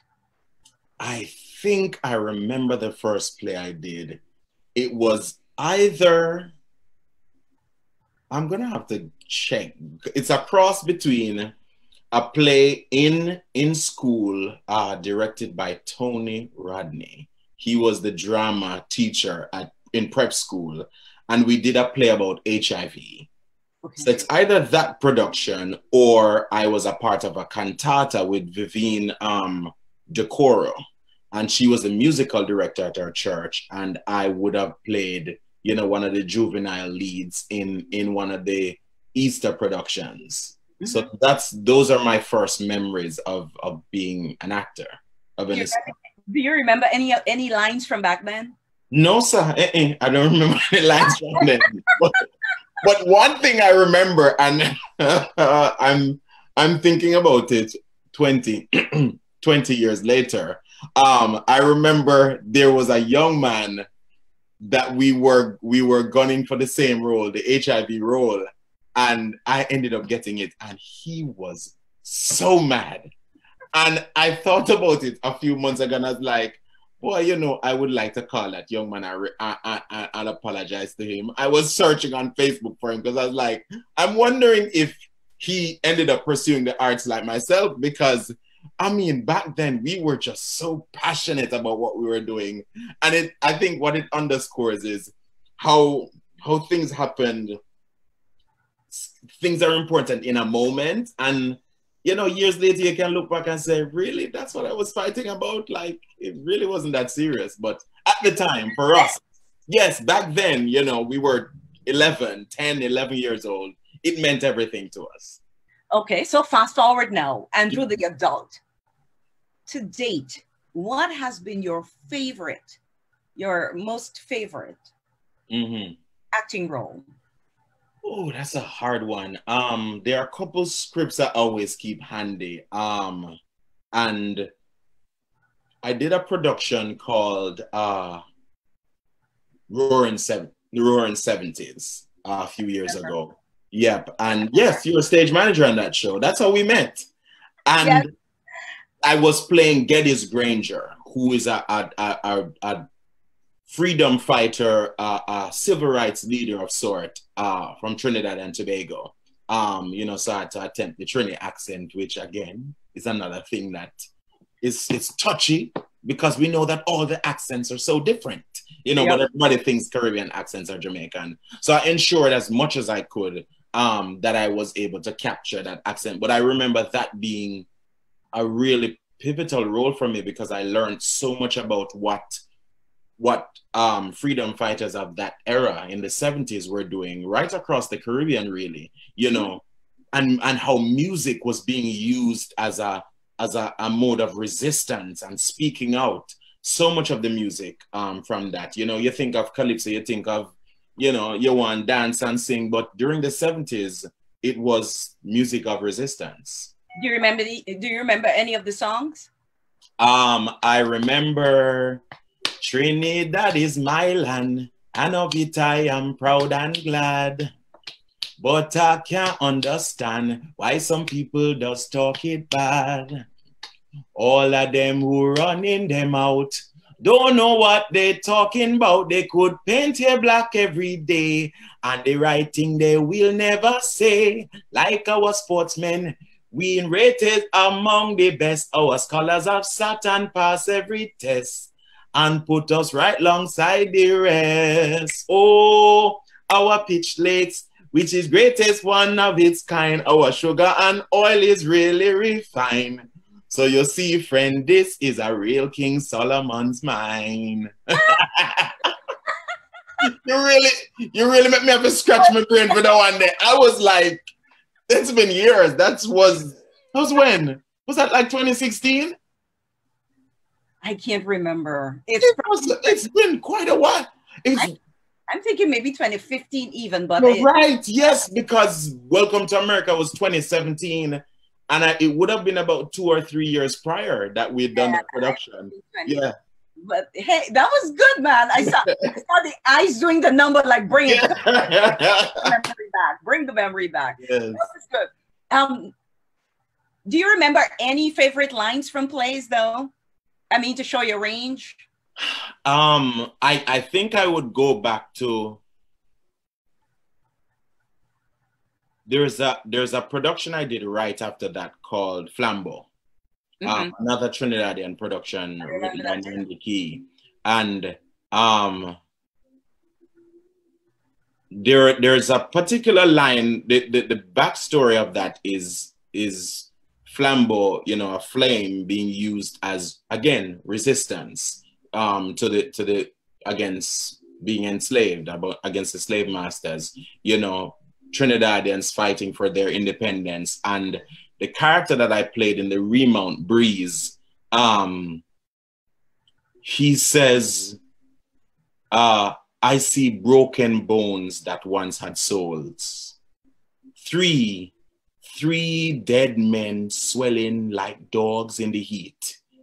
Two young, strong men who find it too late that police ain't fight fear. Boom! From a distance. Then bam! The bodies hit the dirt. That is not the way, big city. And when I think about those lines, I think about what is happening now. Those lines resonate so much with me because, you know, 450 years later, not much has changed. You know, police who are sworn to serve and protect are still sometimes our greatest danger. You know, and we see that in as recent as 2 nights ago, a gentleman sleeping in his car, intoxicated or not, he's running away, not presenting a danger. As far as I'm concerned, you know, if you're running away, you don't have a weapon, and they choose to take his life because to them it appears like we're worthless, you know. Just a few weeks ago, this is now on the heels of weeks of protests against the killing of George Floyd, Breonna Taylor, unrelated, not by police, but Ahmad, you know, and so many others before them. And to think that 2 days ago, something similar happened, it's just, I'm not quite sure how to process it. So it was just interesting that this production that was speaking about a time more than 400 years ago is still relevant today. The very lines are relevant today because for 8 minutes, 46 seconds, 8 minutes, there, you know, just at absolute disregard for human life. Yeah. So you think if there was a recap of Flambeau now, it would be timely? Oh my gosh, absolutely it would be in so many ways. You know, because there is a revolution happening. You know, we are to borrow the lyrics from a Beres Hammond song, we're putting up resistance because we've grown tired, and even well-thinking white people are becoming allies because they're recognizing, you know, whether it's late or not, welcome to the party. Thank you for acknowledging it. You know, whether it's through guilt or just being a genuine ally, they're recognizing that the system is skewed. There's something wrong. We're flawed. You know, and whether the semantics of defunding the police, you know, whether that is the right phrase to use, we understand that the intention is that the resources are not being put in the right place, and we can spread them to other places, mental health and social services, because we've clearly the military stance has not proven to be, you know, very effective. Yeah. Difficult times then. Yeah, man. Yeah, I watched, not to cut you, but I watched a video just today. A white officer comes out of her cruiser and approaches a little girl. I think she says she's 13, and the little girl is shaking and crying because she's afraid of the police officer. And the lady kneels down and she says, "I have a daughter your age."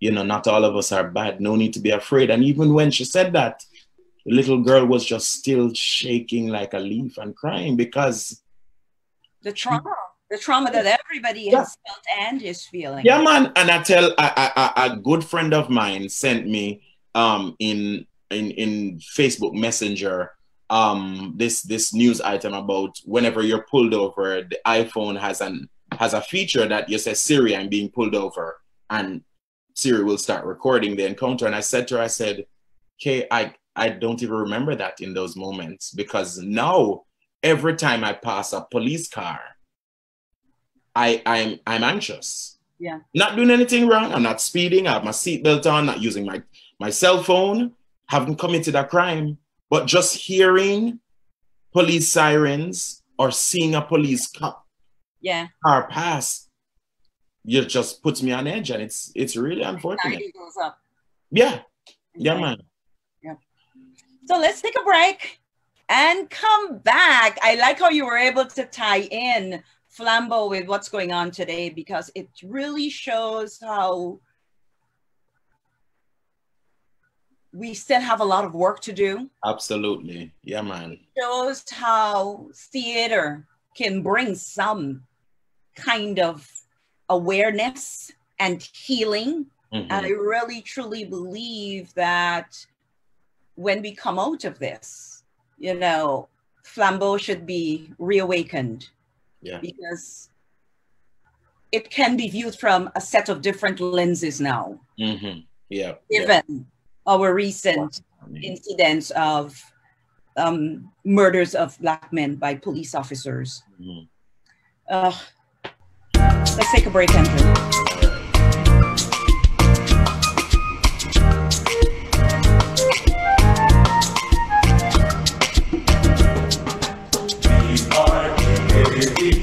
Bread is the thing that comes from wheat. F-R-U-I-T. Fruit is the thing that everybody eats. Bake it, fry it, roast it, and boil it.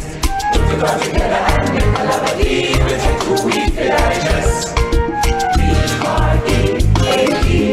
Bread is the thing that comes from wheat. F-R-U-I-T. Fruit is the thing that everybody eats. Bake it, fry it.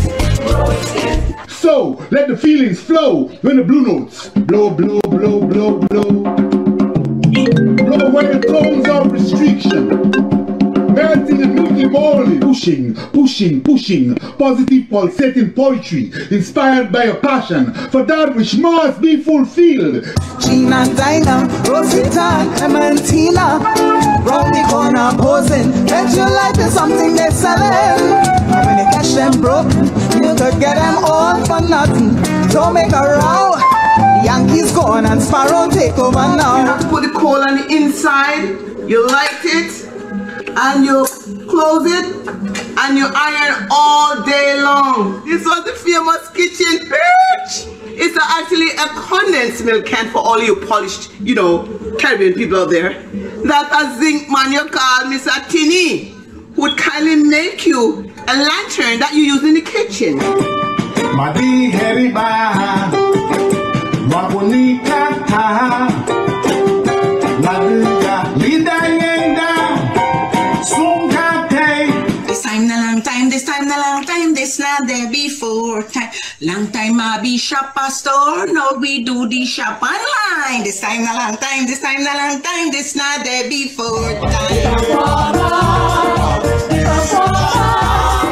My advice here is looking nice like the different father. So here we are, we no have no drive, can't have no style. We business wild. Make Christian cause. Lord have mercy. When we have the right and the blinking bus. And the intercom, Rosie telling me to come. Said she didn't have a doubt, so she didn't have a son. The lift doesn't work, run up the stairs and they come. Cause if you don't come quick, you're not gonna see your sons of a bunch of rows. And I started to run. Have mercy on a good man and help him. We praise your man.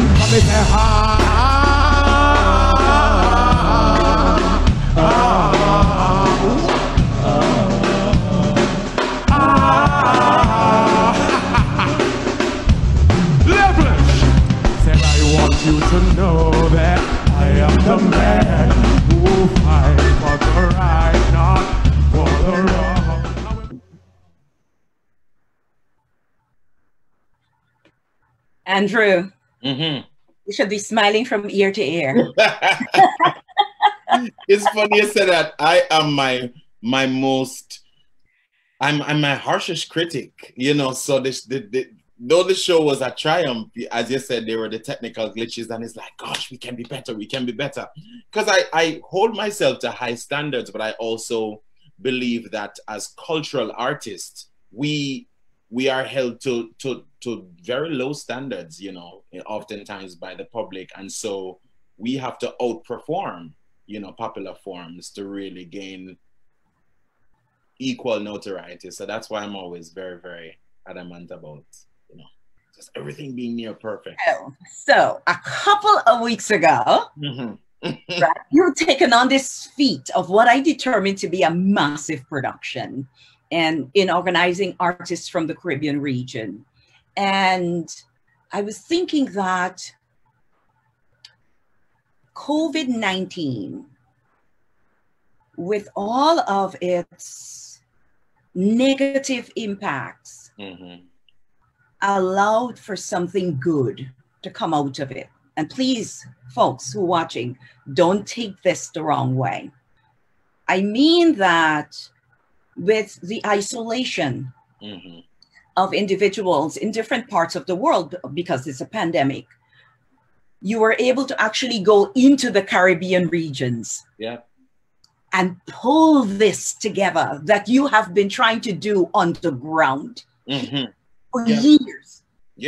And I thought, this is going to be grand once we were talking and I heard what you were doing and where you were going and all of that good stuff. So I know that you, along with, I'm going to claim him right now, and I know you claim him too. So I'll say my first and then our knowledgeable, talented, and generous technical engineer, Mr. Raldi Silva. If you don't know him, people, you know him now, of RTE Pros. I mean, he just unfolded this unquestionably high-end production. I know that there were two others who were working along with him. And I think what you all have done is given us an opportunity to brag as Caribbean people. And folks, what I'm talking about here is the Bangkok Caribbean Culture Festival. We just saw snippets of it, and I'm sorry for those of you who missed it, but a lot of different things were happening at the same time. It's still on our Facebook page. The full event. It's 5 hours 11 minutes. So you have to get your coffee and your popcorn, but it's gonna remain on our Facebook page, Brata Productions, so that people can enjoy it at any time. So tell us how you managed to execute this production. Oh gosh, I mean, in hindsight, I was crazy to even envision this, you know, because it was our first time going virtual, doing anything digitally. Most times, all our productions are live. We very rarely, I don't think we've ever broadcast anything. We've had recordings of almost every production we've done, and it's just been for archival purposes. So for us to be taking on a multi-platform, something that was happening over a few 4 hours, 5 hours, it was just a mammoth of a task. It was really ambitious because we were broadcasting from our website and then streaming to YouTube, Facebook, and Instagram, which has its own inherent challenges. And then also bringing in performances from elsewhere. So, you know, the health panel was happening in New York, or art and craft was in another space in New York. All those ladies on the health panel were in different places, you know, so at any time, you know, people's internet could have gone bad. Same thing for the art and craft. Then we had storytelling coming in from LA with CaliFest.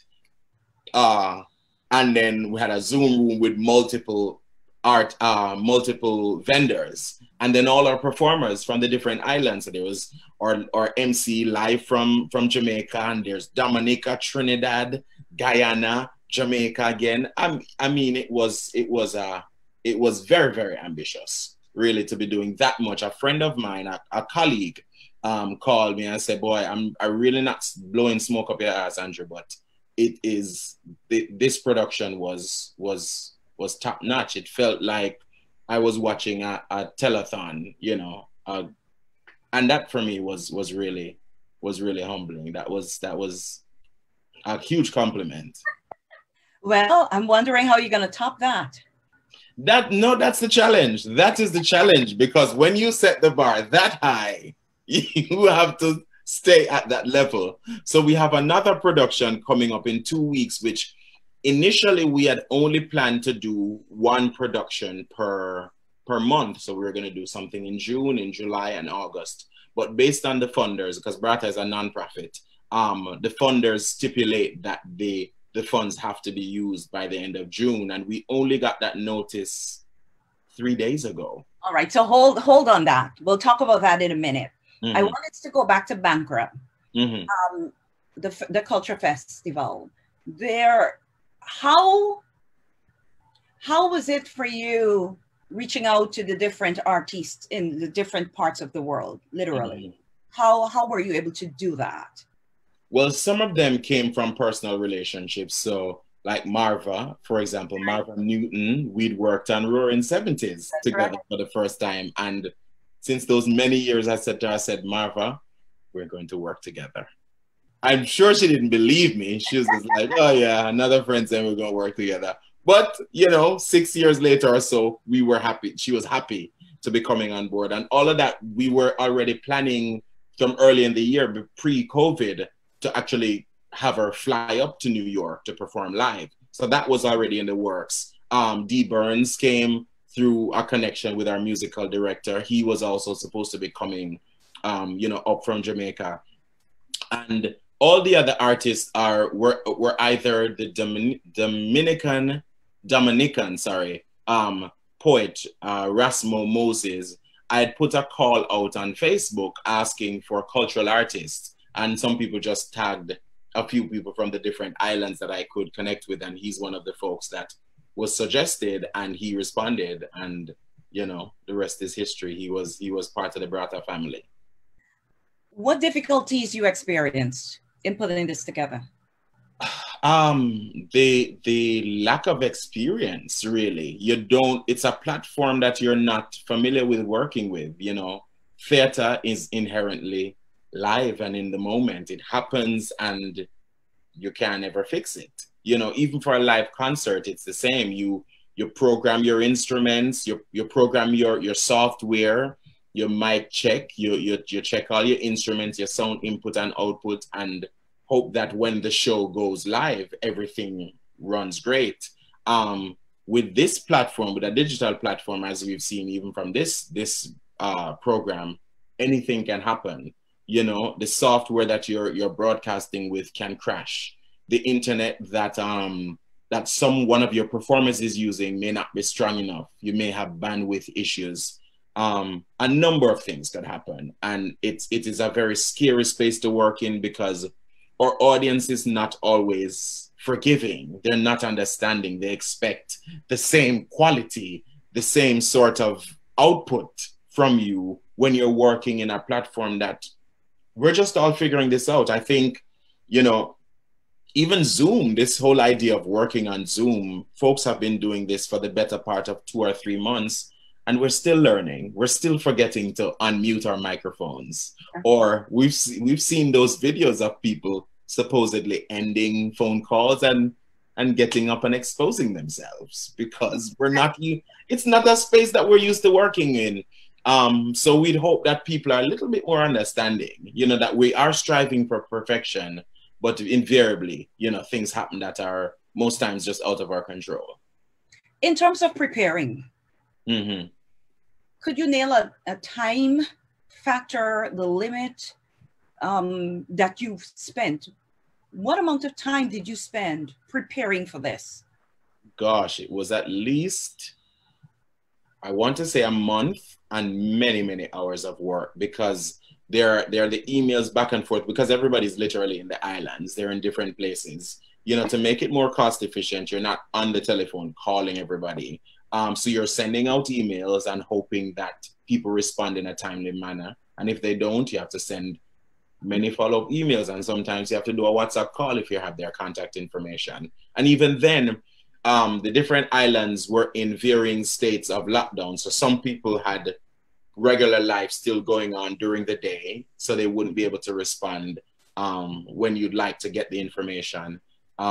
So there was that challenge, but lots of planning. I think certainly much less than if we were doing a live show, because they're obviously much less moving parts, but equally challenging. Do you think you will do it again virtually, even when the pause have been lifted? Let's say fast forward next year. Mm-hmm.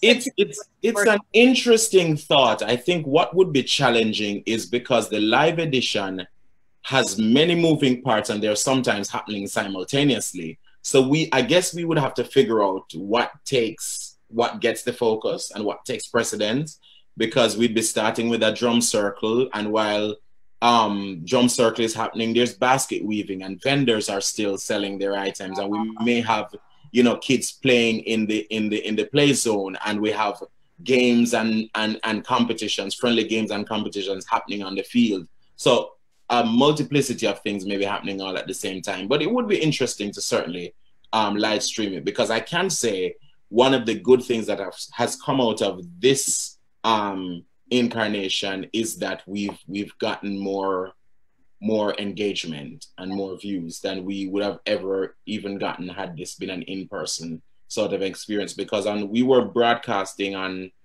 4 different platforms, and just on our Bangor Caribbean Culture Festival page, because we have a fan page for the festival, we had over 4,600 views, you know, and so much engagement, and that didn't include, you know, all the other platforms. We wouldn't have gotten 4,000 patrons, you know, if the show was being held live. So in terms of reach, it has certainly given us greater access.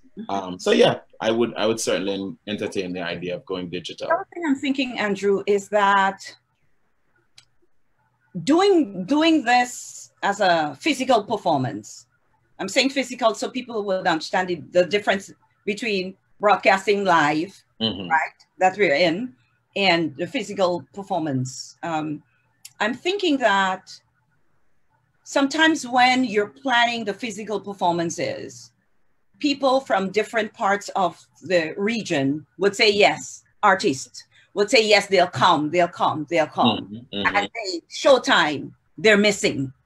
Or a couple of days before, you can't get to them, or something happens. Yes, yes. And then before you know it, the program becomes heavy and lopsided with a particular genre or a particular style or a particular something, right? And you're frustrated, you're disappointed because you didn't get it the way you wanted it. Yeah. But here in virtual land, you are kind of sort of able to realize this dream. That's true.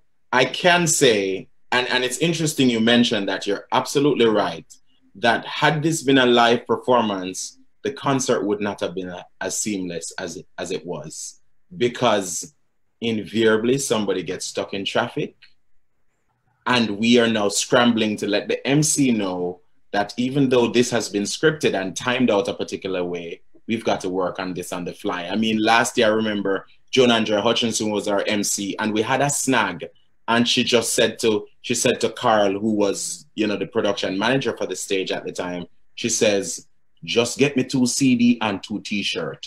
And she started something on the fly to make up time until we were able to, you know, get our artist in place. But yeah, you're absolutely right, man. The live presentation and the in-person and the virtual space they're 2 totally different mediums, and there are certainly pros and cons to both of them. Yep. You know, the thing is, and I guess you understand what the MC did. because you've done MCing yourself. Part of what you do. But as a producer, you can't even, you're thinking you have an MC, the MC better work it. Yeah. Make some magic happen. I don't care what. Yes.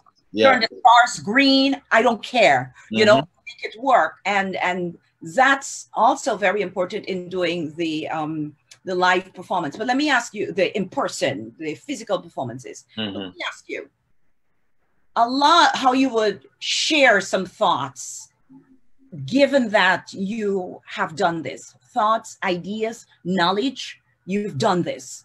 Many non-for-profit organizations are going virtual. They have to. You know what's going on. Funding is there. The carrot is there. You got to grab it, right? Although the funders understand that there are some difficulties in actualizing programs, operationalizing programs, they still expect to get a program with some kind of quality. For those individuals who are venturing into the similar platforms with performance-like shows, what would you say to them in terms of making it easier for them to execute? Plan. When you have, and when I say plan, I mean plan in advance, but plan for almost anything to happen.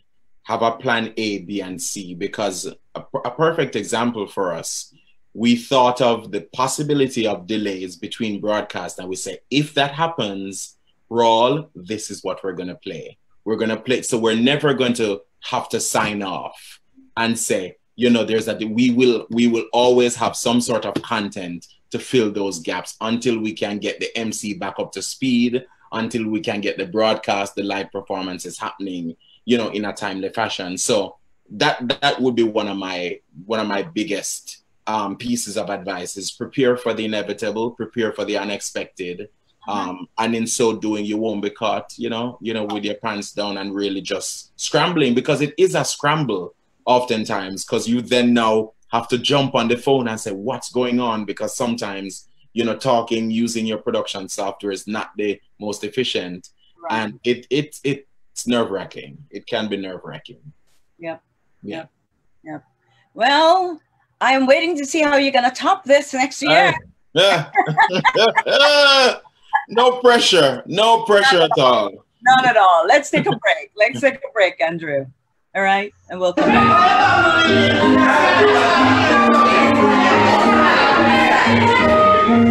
Excuse me. This is Martin. What is this breakfast thing you see? B-R-E-D. Where is the thing that come from it? F-R-U-I-T. Fruit is the thing that everybody eats. Bake it, fry it, roast it, and boil it. Together and make a lavadi. It will take 2 weeks to digest. B-R-E-D. Bread is the thing that come from wheat. F-R-U-I-T. Fruit is the thing that everybody eats. Bake it, fry it, roast it, and boil it.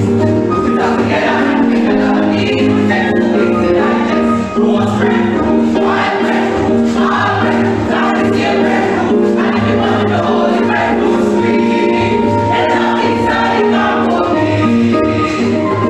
And when you get chips, sweet is all our friend. And it's all fish, and the coconut oil. And when you're out fucking, and if you live in town, you shall have to watch out. Holy breadfruit sweet, you don't have to watch out. Holy breadfruit sweet, you don't have to watch out. Holy breadfruit sweet, it's sweet, it's sweet. I think I have a few. For those of you who are joining us, thank you. I'm Rose October, sitting with my guest today, Andrew Clarke, on arts, culture, and things in between. Andrew is also the executive and executive director and founder of Barata Productions. And Barata Productions has 3 prongs, right? Barata Folk Singers that we just saw, which I want us to talk about a little bit. And then there is the theater workshop, right? And then there's an educational piece to it, third piece. Now, I always enjoy Barata Folk Singers because not just the spectacle of the colors, the bright colors of the costume, but also the movement, the choreography, very animated, you know, a little bit of acting comes in, and in a minute too, you could throw in a little step. Somebody might be doing a little jig someplace.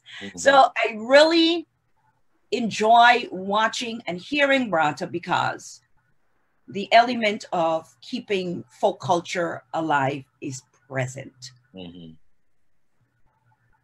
What is the reason, or what are some reasons that you mostly do, if not only do, folk songs with Barata, folk singers? So it was important for us to highlight that part of our culture because in a lot of ways, especially in contemporary society, it's being forgotten, it's being lost, you know, not being performed, not being preserved. You ask the average child, I think in Jamaica, aside from those that may be a part of the JCDC annual competitions every year, so they learn it through their schools. Yeah, that's what JCDC is. Jamaica Cultural Development Commission. Okay. And they have an annual festival of the performing arts where schools, colleges are involved, community centers as well, community groups, and they compete at the parish, the local, very, very local level. So they go parish, then regional, and then they compete at the national awards for, you know, gold, silver, bronze, national awards. And there are various genres that they compete in. So there's drama, music, visual arts, speech, and dance. And within those, they have the folk form. So dance has a lot of folk categories. And that's what's allowed a lot of these traditions to be passed on to the younger generation, because in ordinary society, it's not done, you know? So the average child doesn't know who Miss Lou is. They don't know any folk songs apart from maybe Evening Time and Linstead Market. You know, they don't know any. Pardon me? What market? Linstead Market. I'll ask you to sing that because I don't know it, but go ahead. The folk singers sang it as part of their set for Bankra.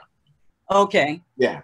And then, you know, you ask them about a Jamaican proverb or a riddle. You know, they don't know those things, you know, so or traditional culture is being eroded. You know, it's being overshadowed by popular forms, and it's not a competition. You know, it's just unfortunate that both have not been allowed to exist in the same space. And it's nothing new.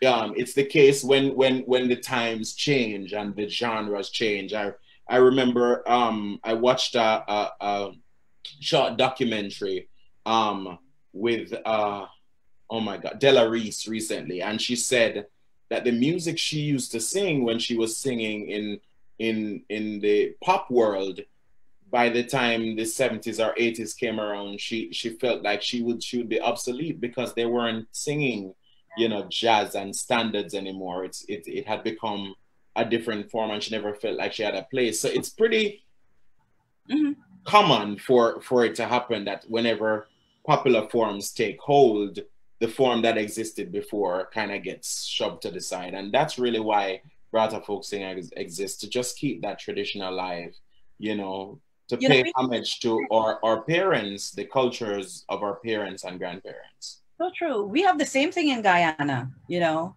and it's so hard to get the young people pay attention to that because, like you said, it's a different time. You know, the trend is different, so there is a need for gatekeepers. Yes, for culture to be there, and drag them along, literally.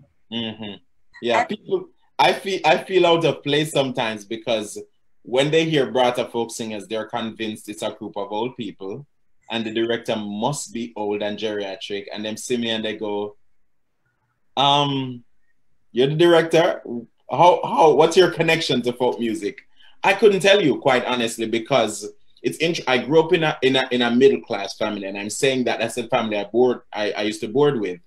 I don't recall them singing folk songs or celebrating folk life. We lived in a middle class neighborhood. I never went to river, never used to bathe outside. None of these things, but I've grown to love them, and that's why I believe in the spirit of our ancestors living on inside of us, because my love for folk music and folk culture was just really innate, that I've always been drawn to it. I've always loved Miss Lou for as long as I can remember. Cried when they were having her funeral and I couldn't go, and pay my respects because I was in Montego Bay. So yeah, it's really, really, it's such important work, and it's really difficult, as you've said, to engage younger folks because pop music is all the rage. But it's difficult to engage younger folks there for us, meaning our home country, much less here. Can you imagine? Yeah.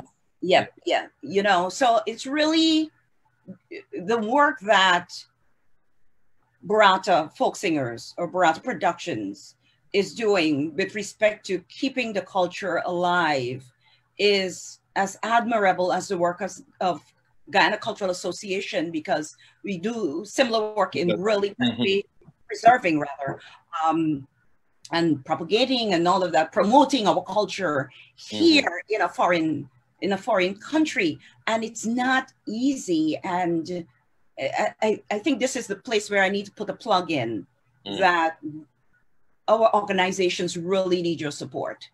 We really need your support, not just the monetary aspect, but to be able to push it and talk about the importance of this is how we really get cultural identity.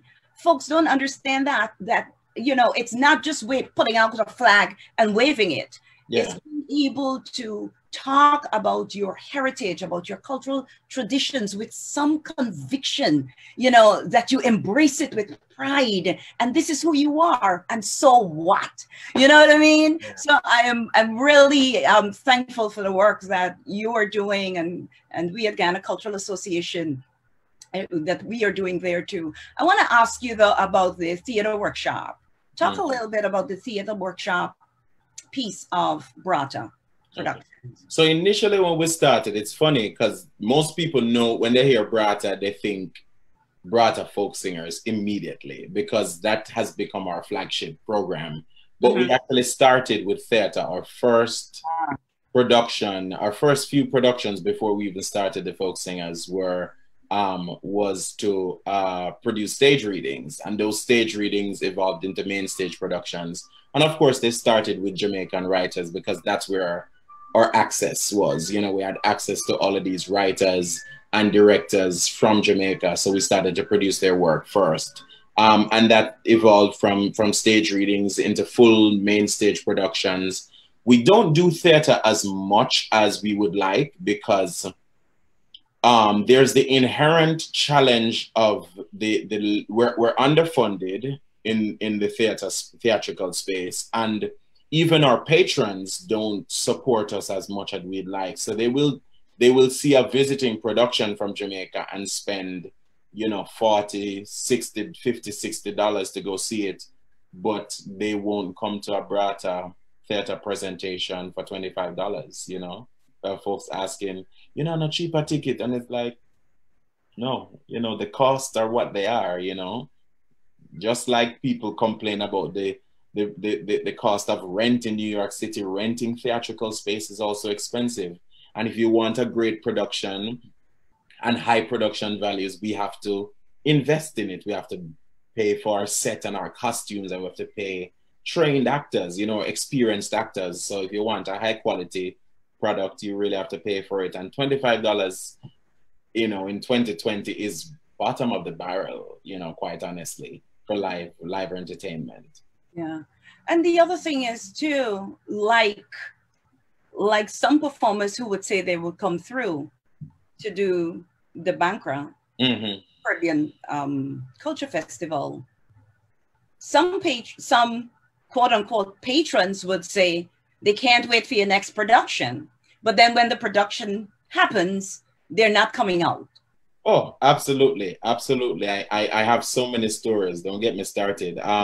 From the folks that RSVP on Facebook, and you see, you know, they say 250 people are gonna come on it, maybe one show only. And you look in the theater and it's like 50 people. And I know things happen, life happens, you know, people have deaths in their family.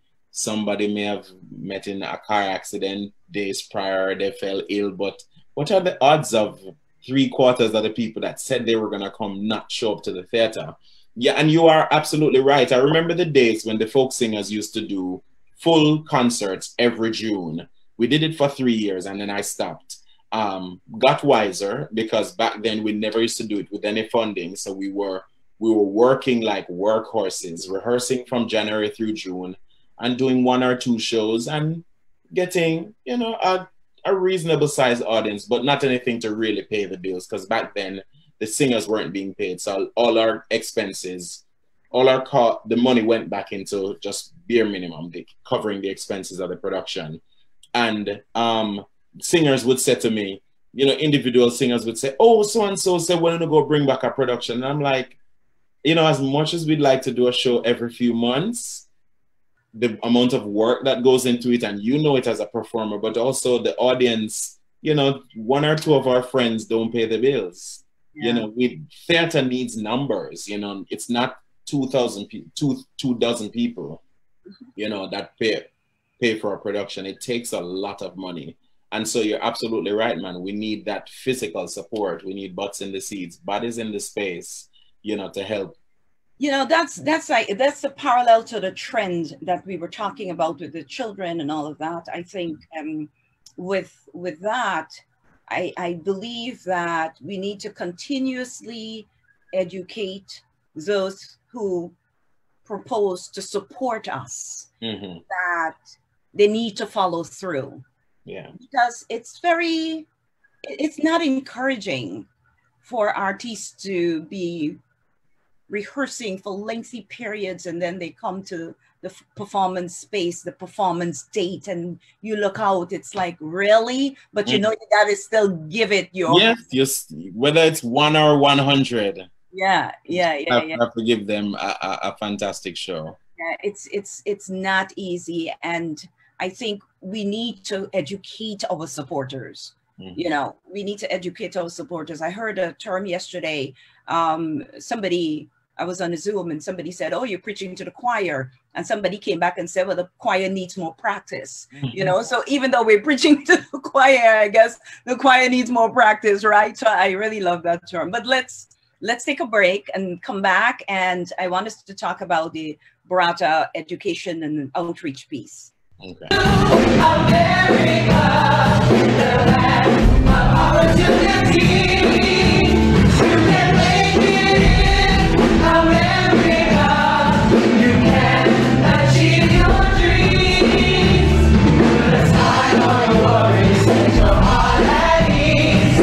You'll be fine. Living here is a breeze. Come on, come on. Simulation.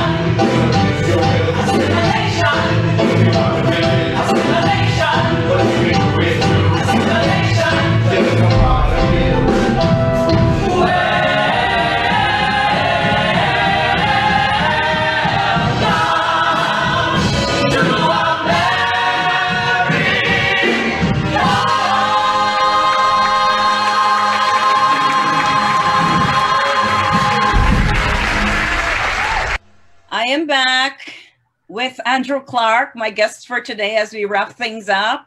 Andrew Clarke is a multi-talented artist, MC, organizer, producer, singer, actor, dancer sometimes, speaker sometimes. And he's sitting with me on arts, culture, and things in between. I'm Rose October. Andrew, As we wind down and we talk about the third piece of Barata Productions, which has to do with the education and outreach. Tell us a little bit about that, and then I want you to tell me about the upcoming production that you have, because I know that there is something pending in the pipeline. Yeah. So education and outreach becomes multi-pronged in and of itself. We currently do programs in 2 after schools. So we bring teaching artists into after school programs and engage them in the creation of art. In this year's case, we're doing 2 dance programs. And so we're introducing them to Caribbean dance forms. So we say from bachata to dance hall, I think is our tagline. And then bachata is a dance form from Puerto Rico, I want to say, but one of our Spanish-speaking islands. So it's showing the range of dance forms that exist within the Caribbean space. And then we have senior center programs as well, and we've done quite a few of those, anything ranging from theater, dance, folk singing, visual arts. I mean, if you see our seniors create dream catchers and paint and use sand to create art, it's just fantastic. So a similar premise, we bring our teaching artists into the senior center and engage them around the creation of art, and they have, you know, a final show where they exhibit everything they've learned. Always fantastic. So that is our education piece, and then our outreach. Okay, go ahead. Finish the outreach. I have a question after that. And then our outreach efforts that encompasses Banker Caribbean Culture Festival, Caribites Festival, which is an event that we normally do in a low to middle income neighborhood. And the idea is to bring a set of people that may not be the core patrons of Barata and our core constituents, Caribbean entertainment, and really to introduce them to the length and breadth of Caribbean culture, not just folk music, but all popular forms. And, you know, I like to say, to show them that the Caribbean is more than Jamaican jerk chicken, you know. So that's Caribites. And then we have our Christmas celebration, which is Grand Market. It used to be called Old Time Grand Market. Now it's going to be called Christmas Grand Market. So that's how we reach out into the community. 2 of those 3 programs are free. Okay. Now, with respect to funding, who are your funders? Our primary funder is the Department of Cultural Affairs, which the funds are made possible through a number of city council members. So there's Danique Miller, Jimmy Van Bramer, Rory Lanceman, Adrian Adams, and I'm forgetting one other, Donovan Richards.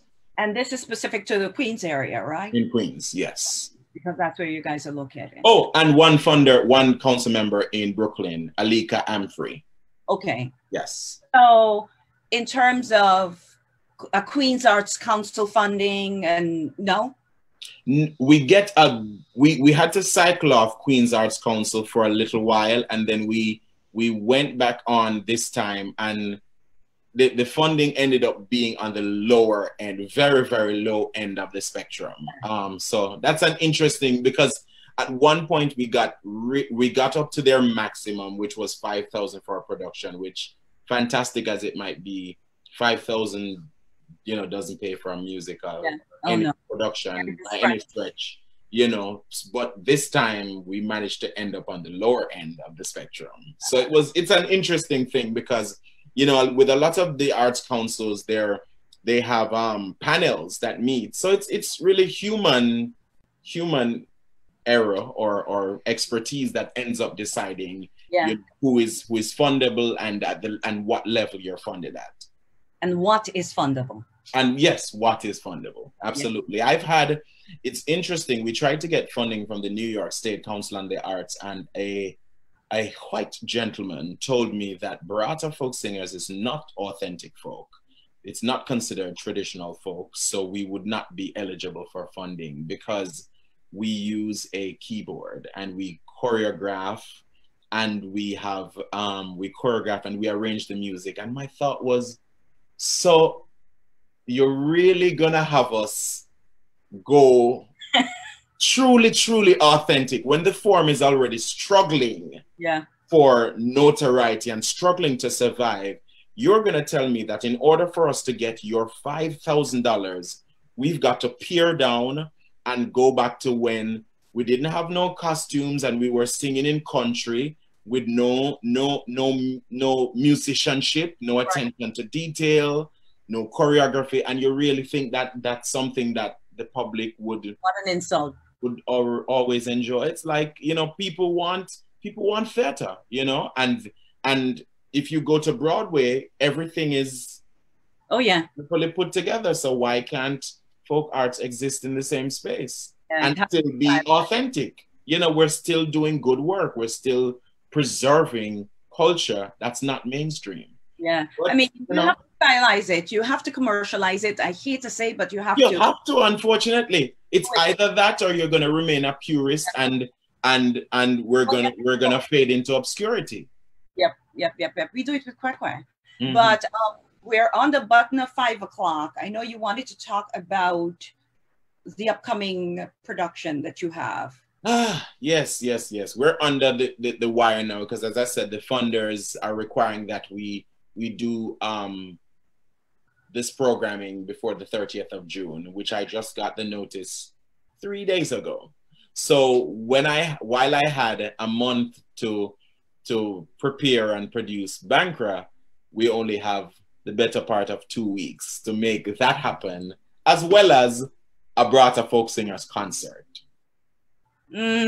So when I tell you, it's sleepless nights because we're just frantically trying to figure out, one, how do we put together a production that is worthy of putting our names on, but also, like I said earlier, the bar was set really high with Bankra, and we have to live up to that. So, you know, we're working hard, you know, and we're hopeful. We're remaining hopeful that we can make it happen.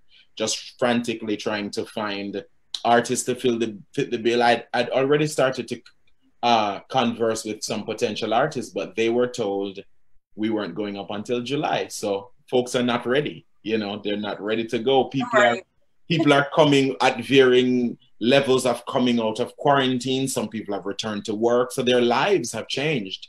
You know, in the last month or so since I first engaged them. So I do believe you can do it, though. I do believe. To me, we're going to have to. That much I know. That much we're going to have to come heck or high water. Yes, we're going to have to make it happen. So listen. I've been touting Andrew is a singer. He's a singer. He's a singer actor. He's a singer actor MC. He's a singer. I don't want to come over like if I'm a farce because we haven't really heard you sing. We sang the Trinidad song earlier. Although it wasn't on key. Mind you, it wasn't the right key. What do you want me to sing? I don't know. Sing something. Lordy. You were to sing something to your daddy. What would you sing? You raise me up so I can stand on mountain. You raise me up to walk on stormy seas. I am strong when I am on your shoulders. You raise me up to more than I can be. Thank you. Thank you for clearing my name so people would know that I'm not making things up. Ladies and gentlemen, viewership, boys and girls, we've just sat through with Andrew Clarke again, a true brother of the Caribbean soil, doing great work. Keep up the good work. I'm so proud of you, proud to be called your friend. Just keep pushing on. I know you got it in you, and resilience keeps you going. And you know, when you feel as though you can't do it anymore, you can always call me. I know. Yes, yes. Here, and I want to really congratulate you on that huge production of Bankra, the Caribbean Culture Festival. Awesome job. Congratulations to you and the team. And we're looking forward to more work of Bankra Productions. And thank you, Rose, for being such a staunch supporter. I mean, know me can call upon you. A real big mission of mine, a personal mission, has been to really bring Caribbean practitioners of culture together.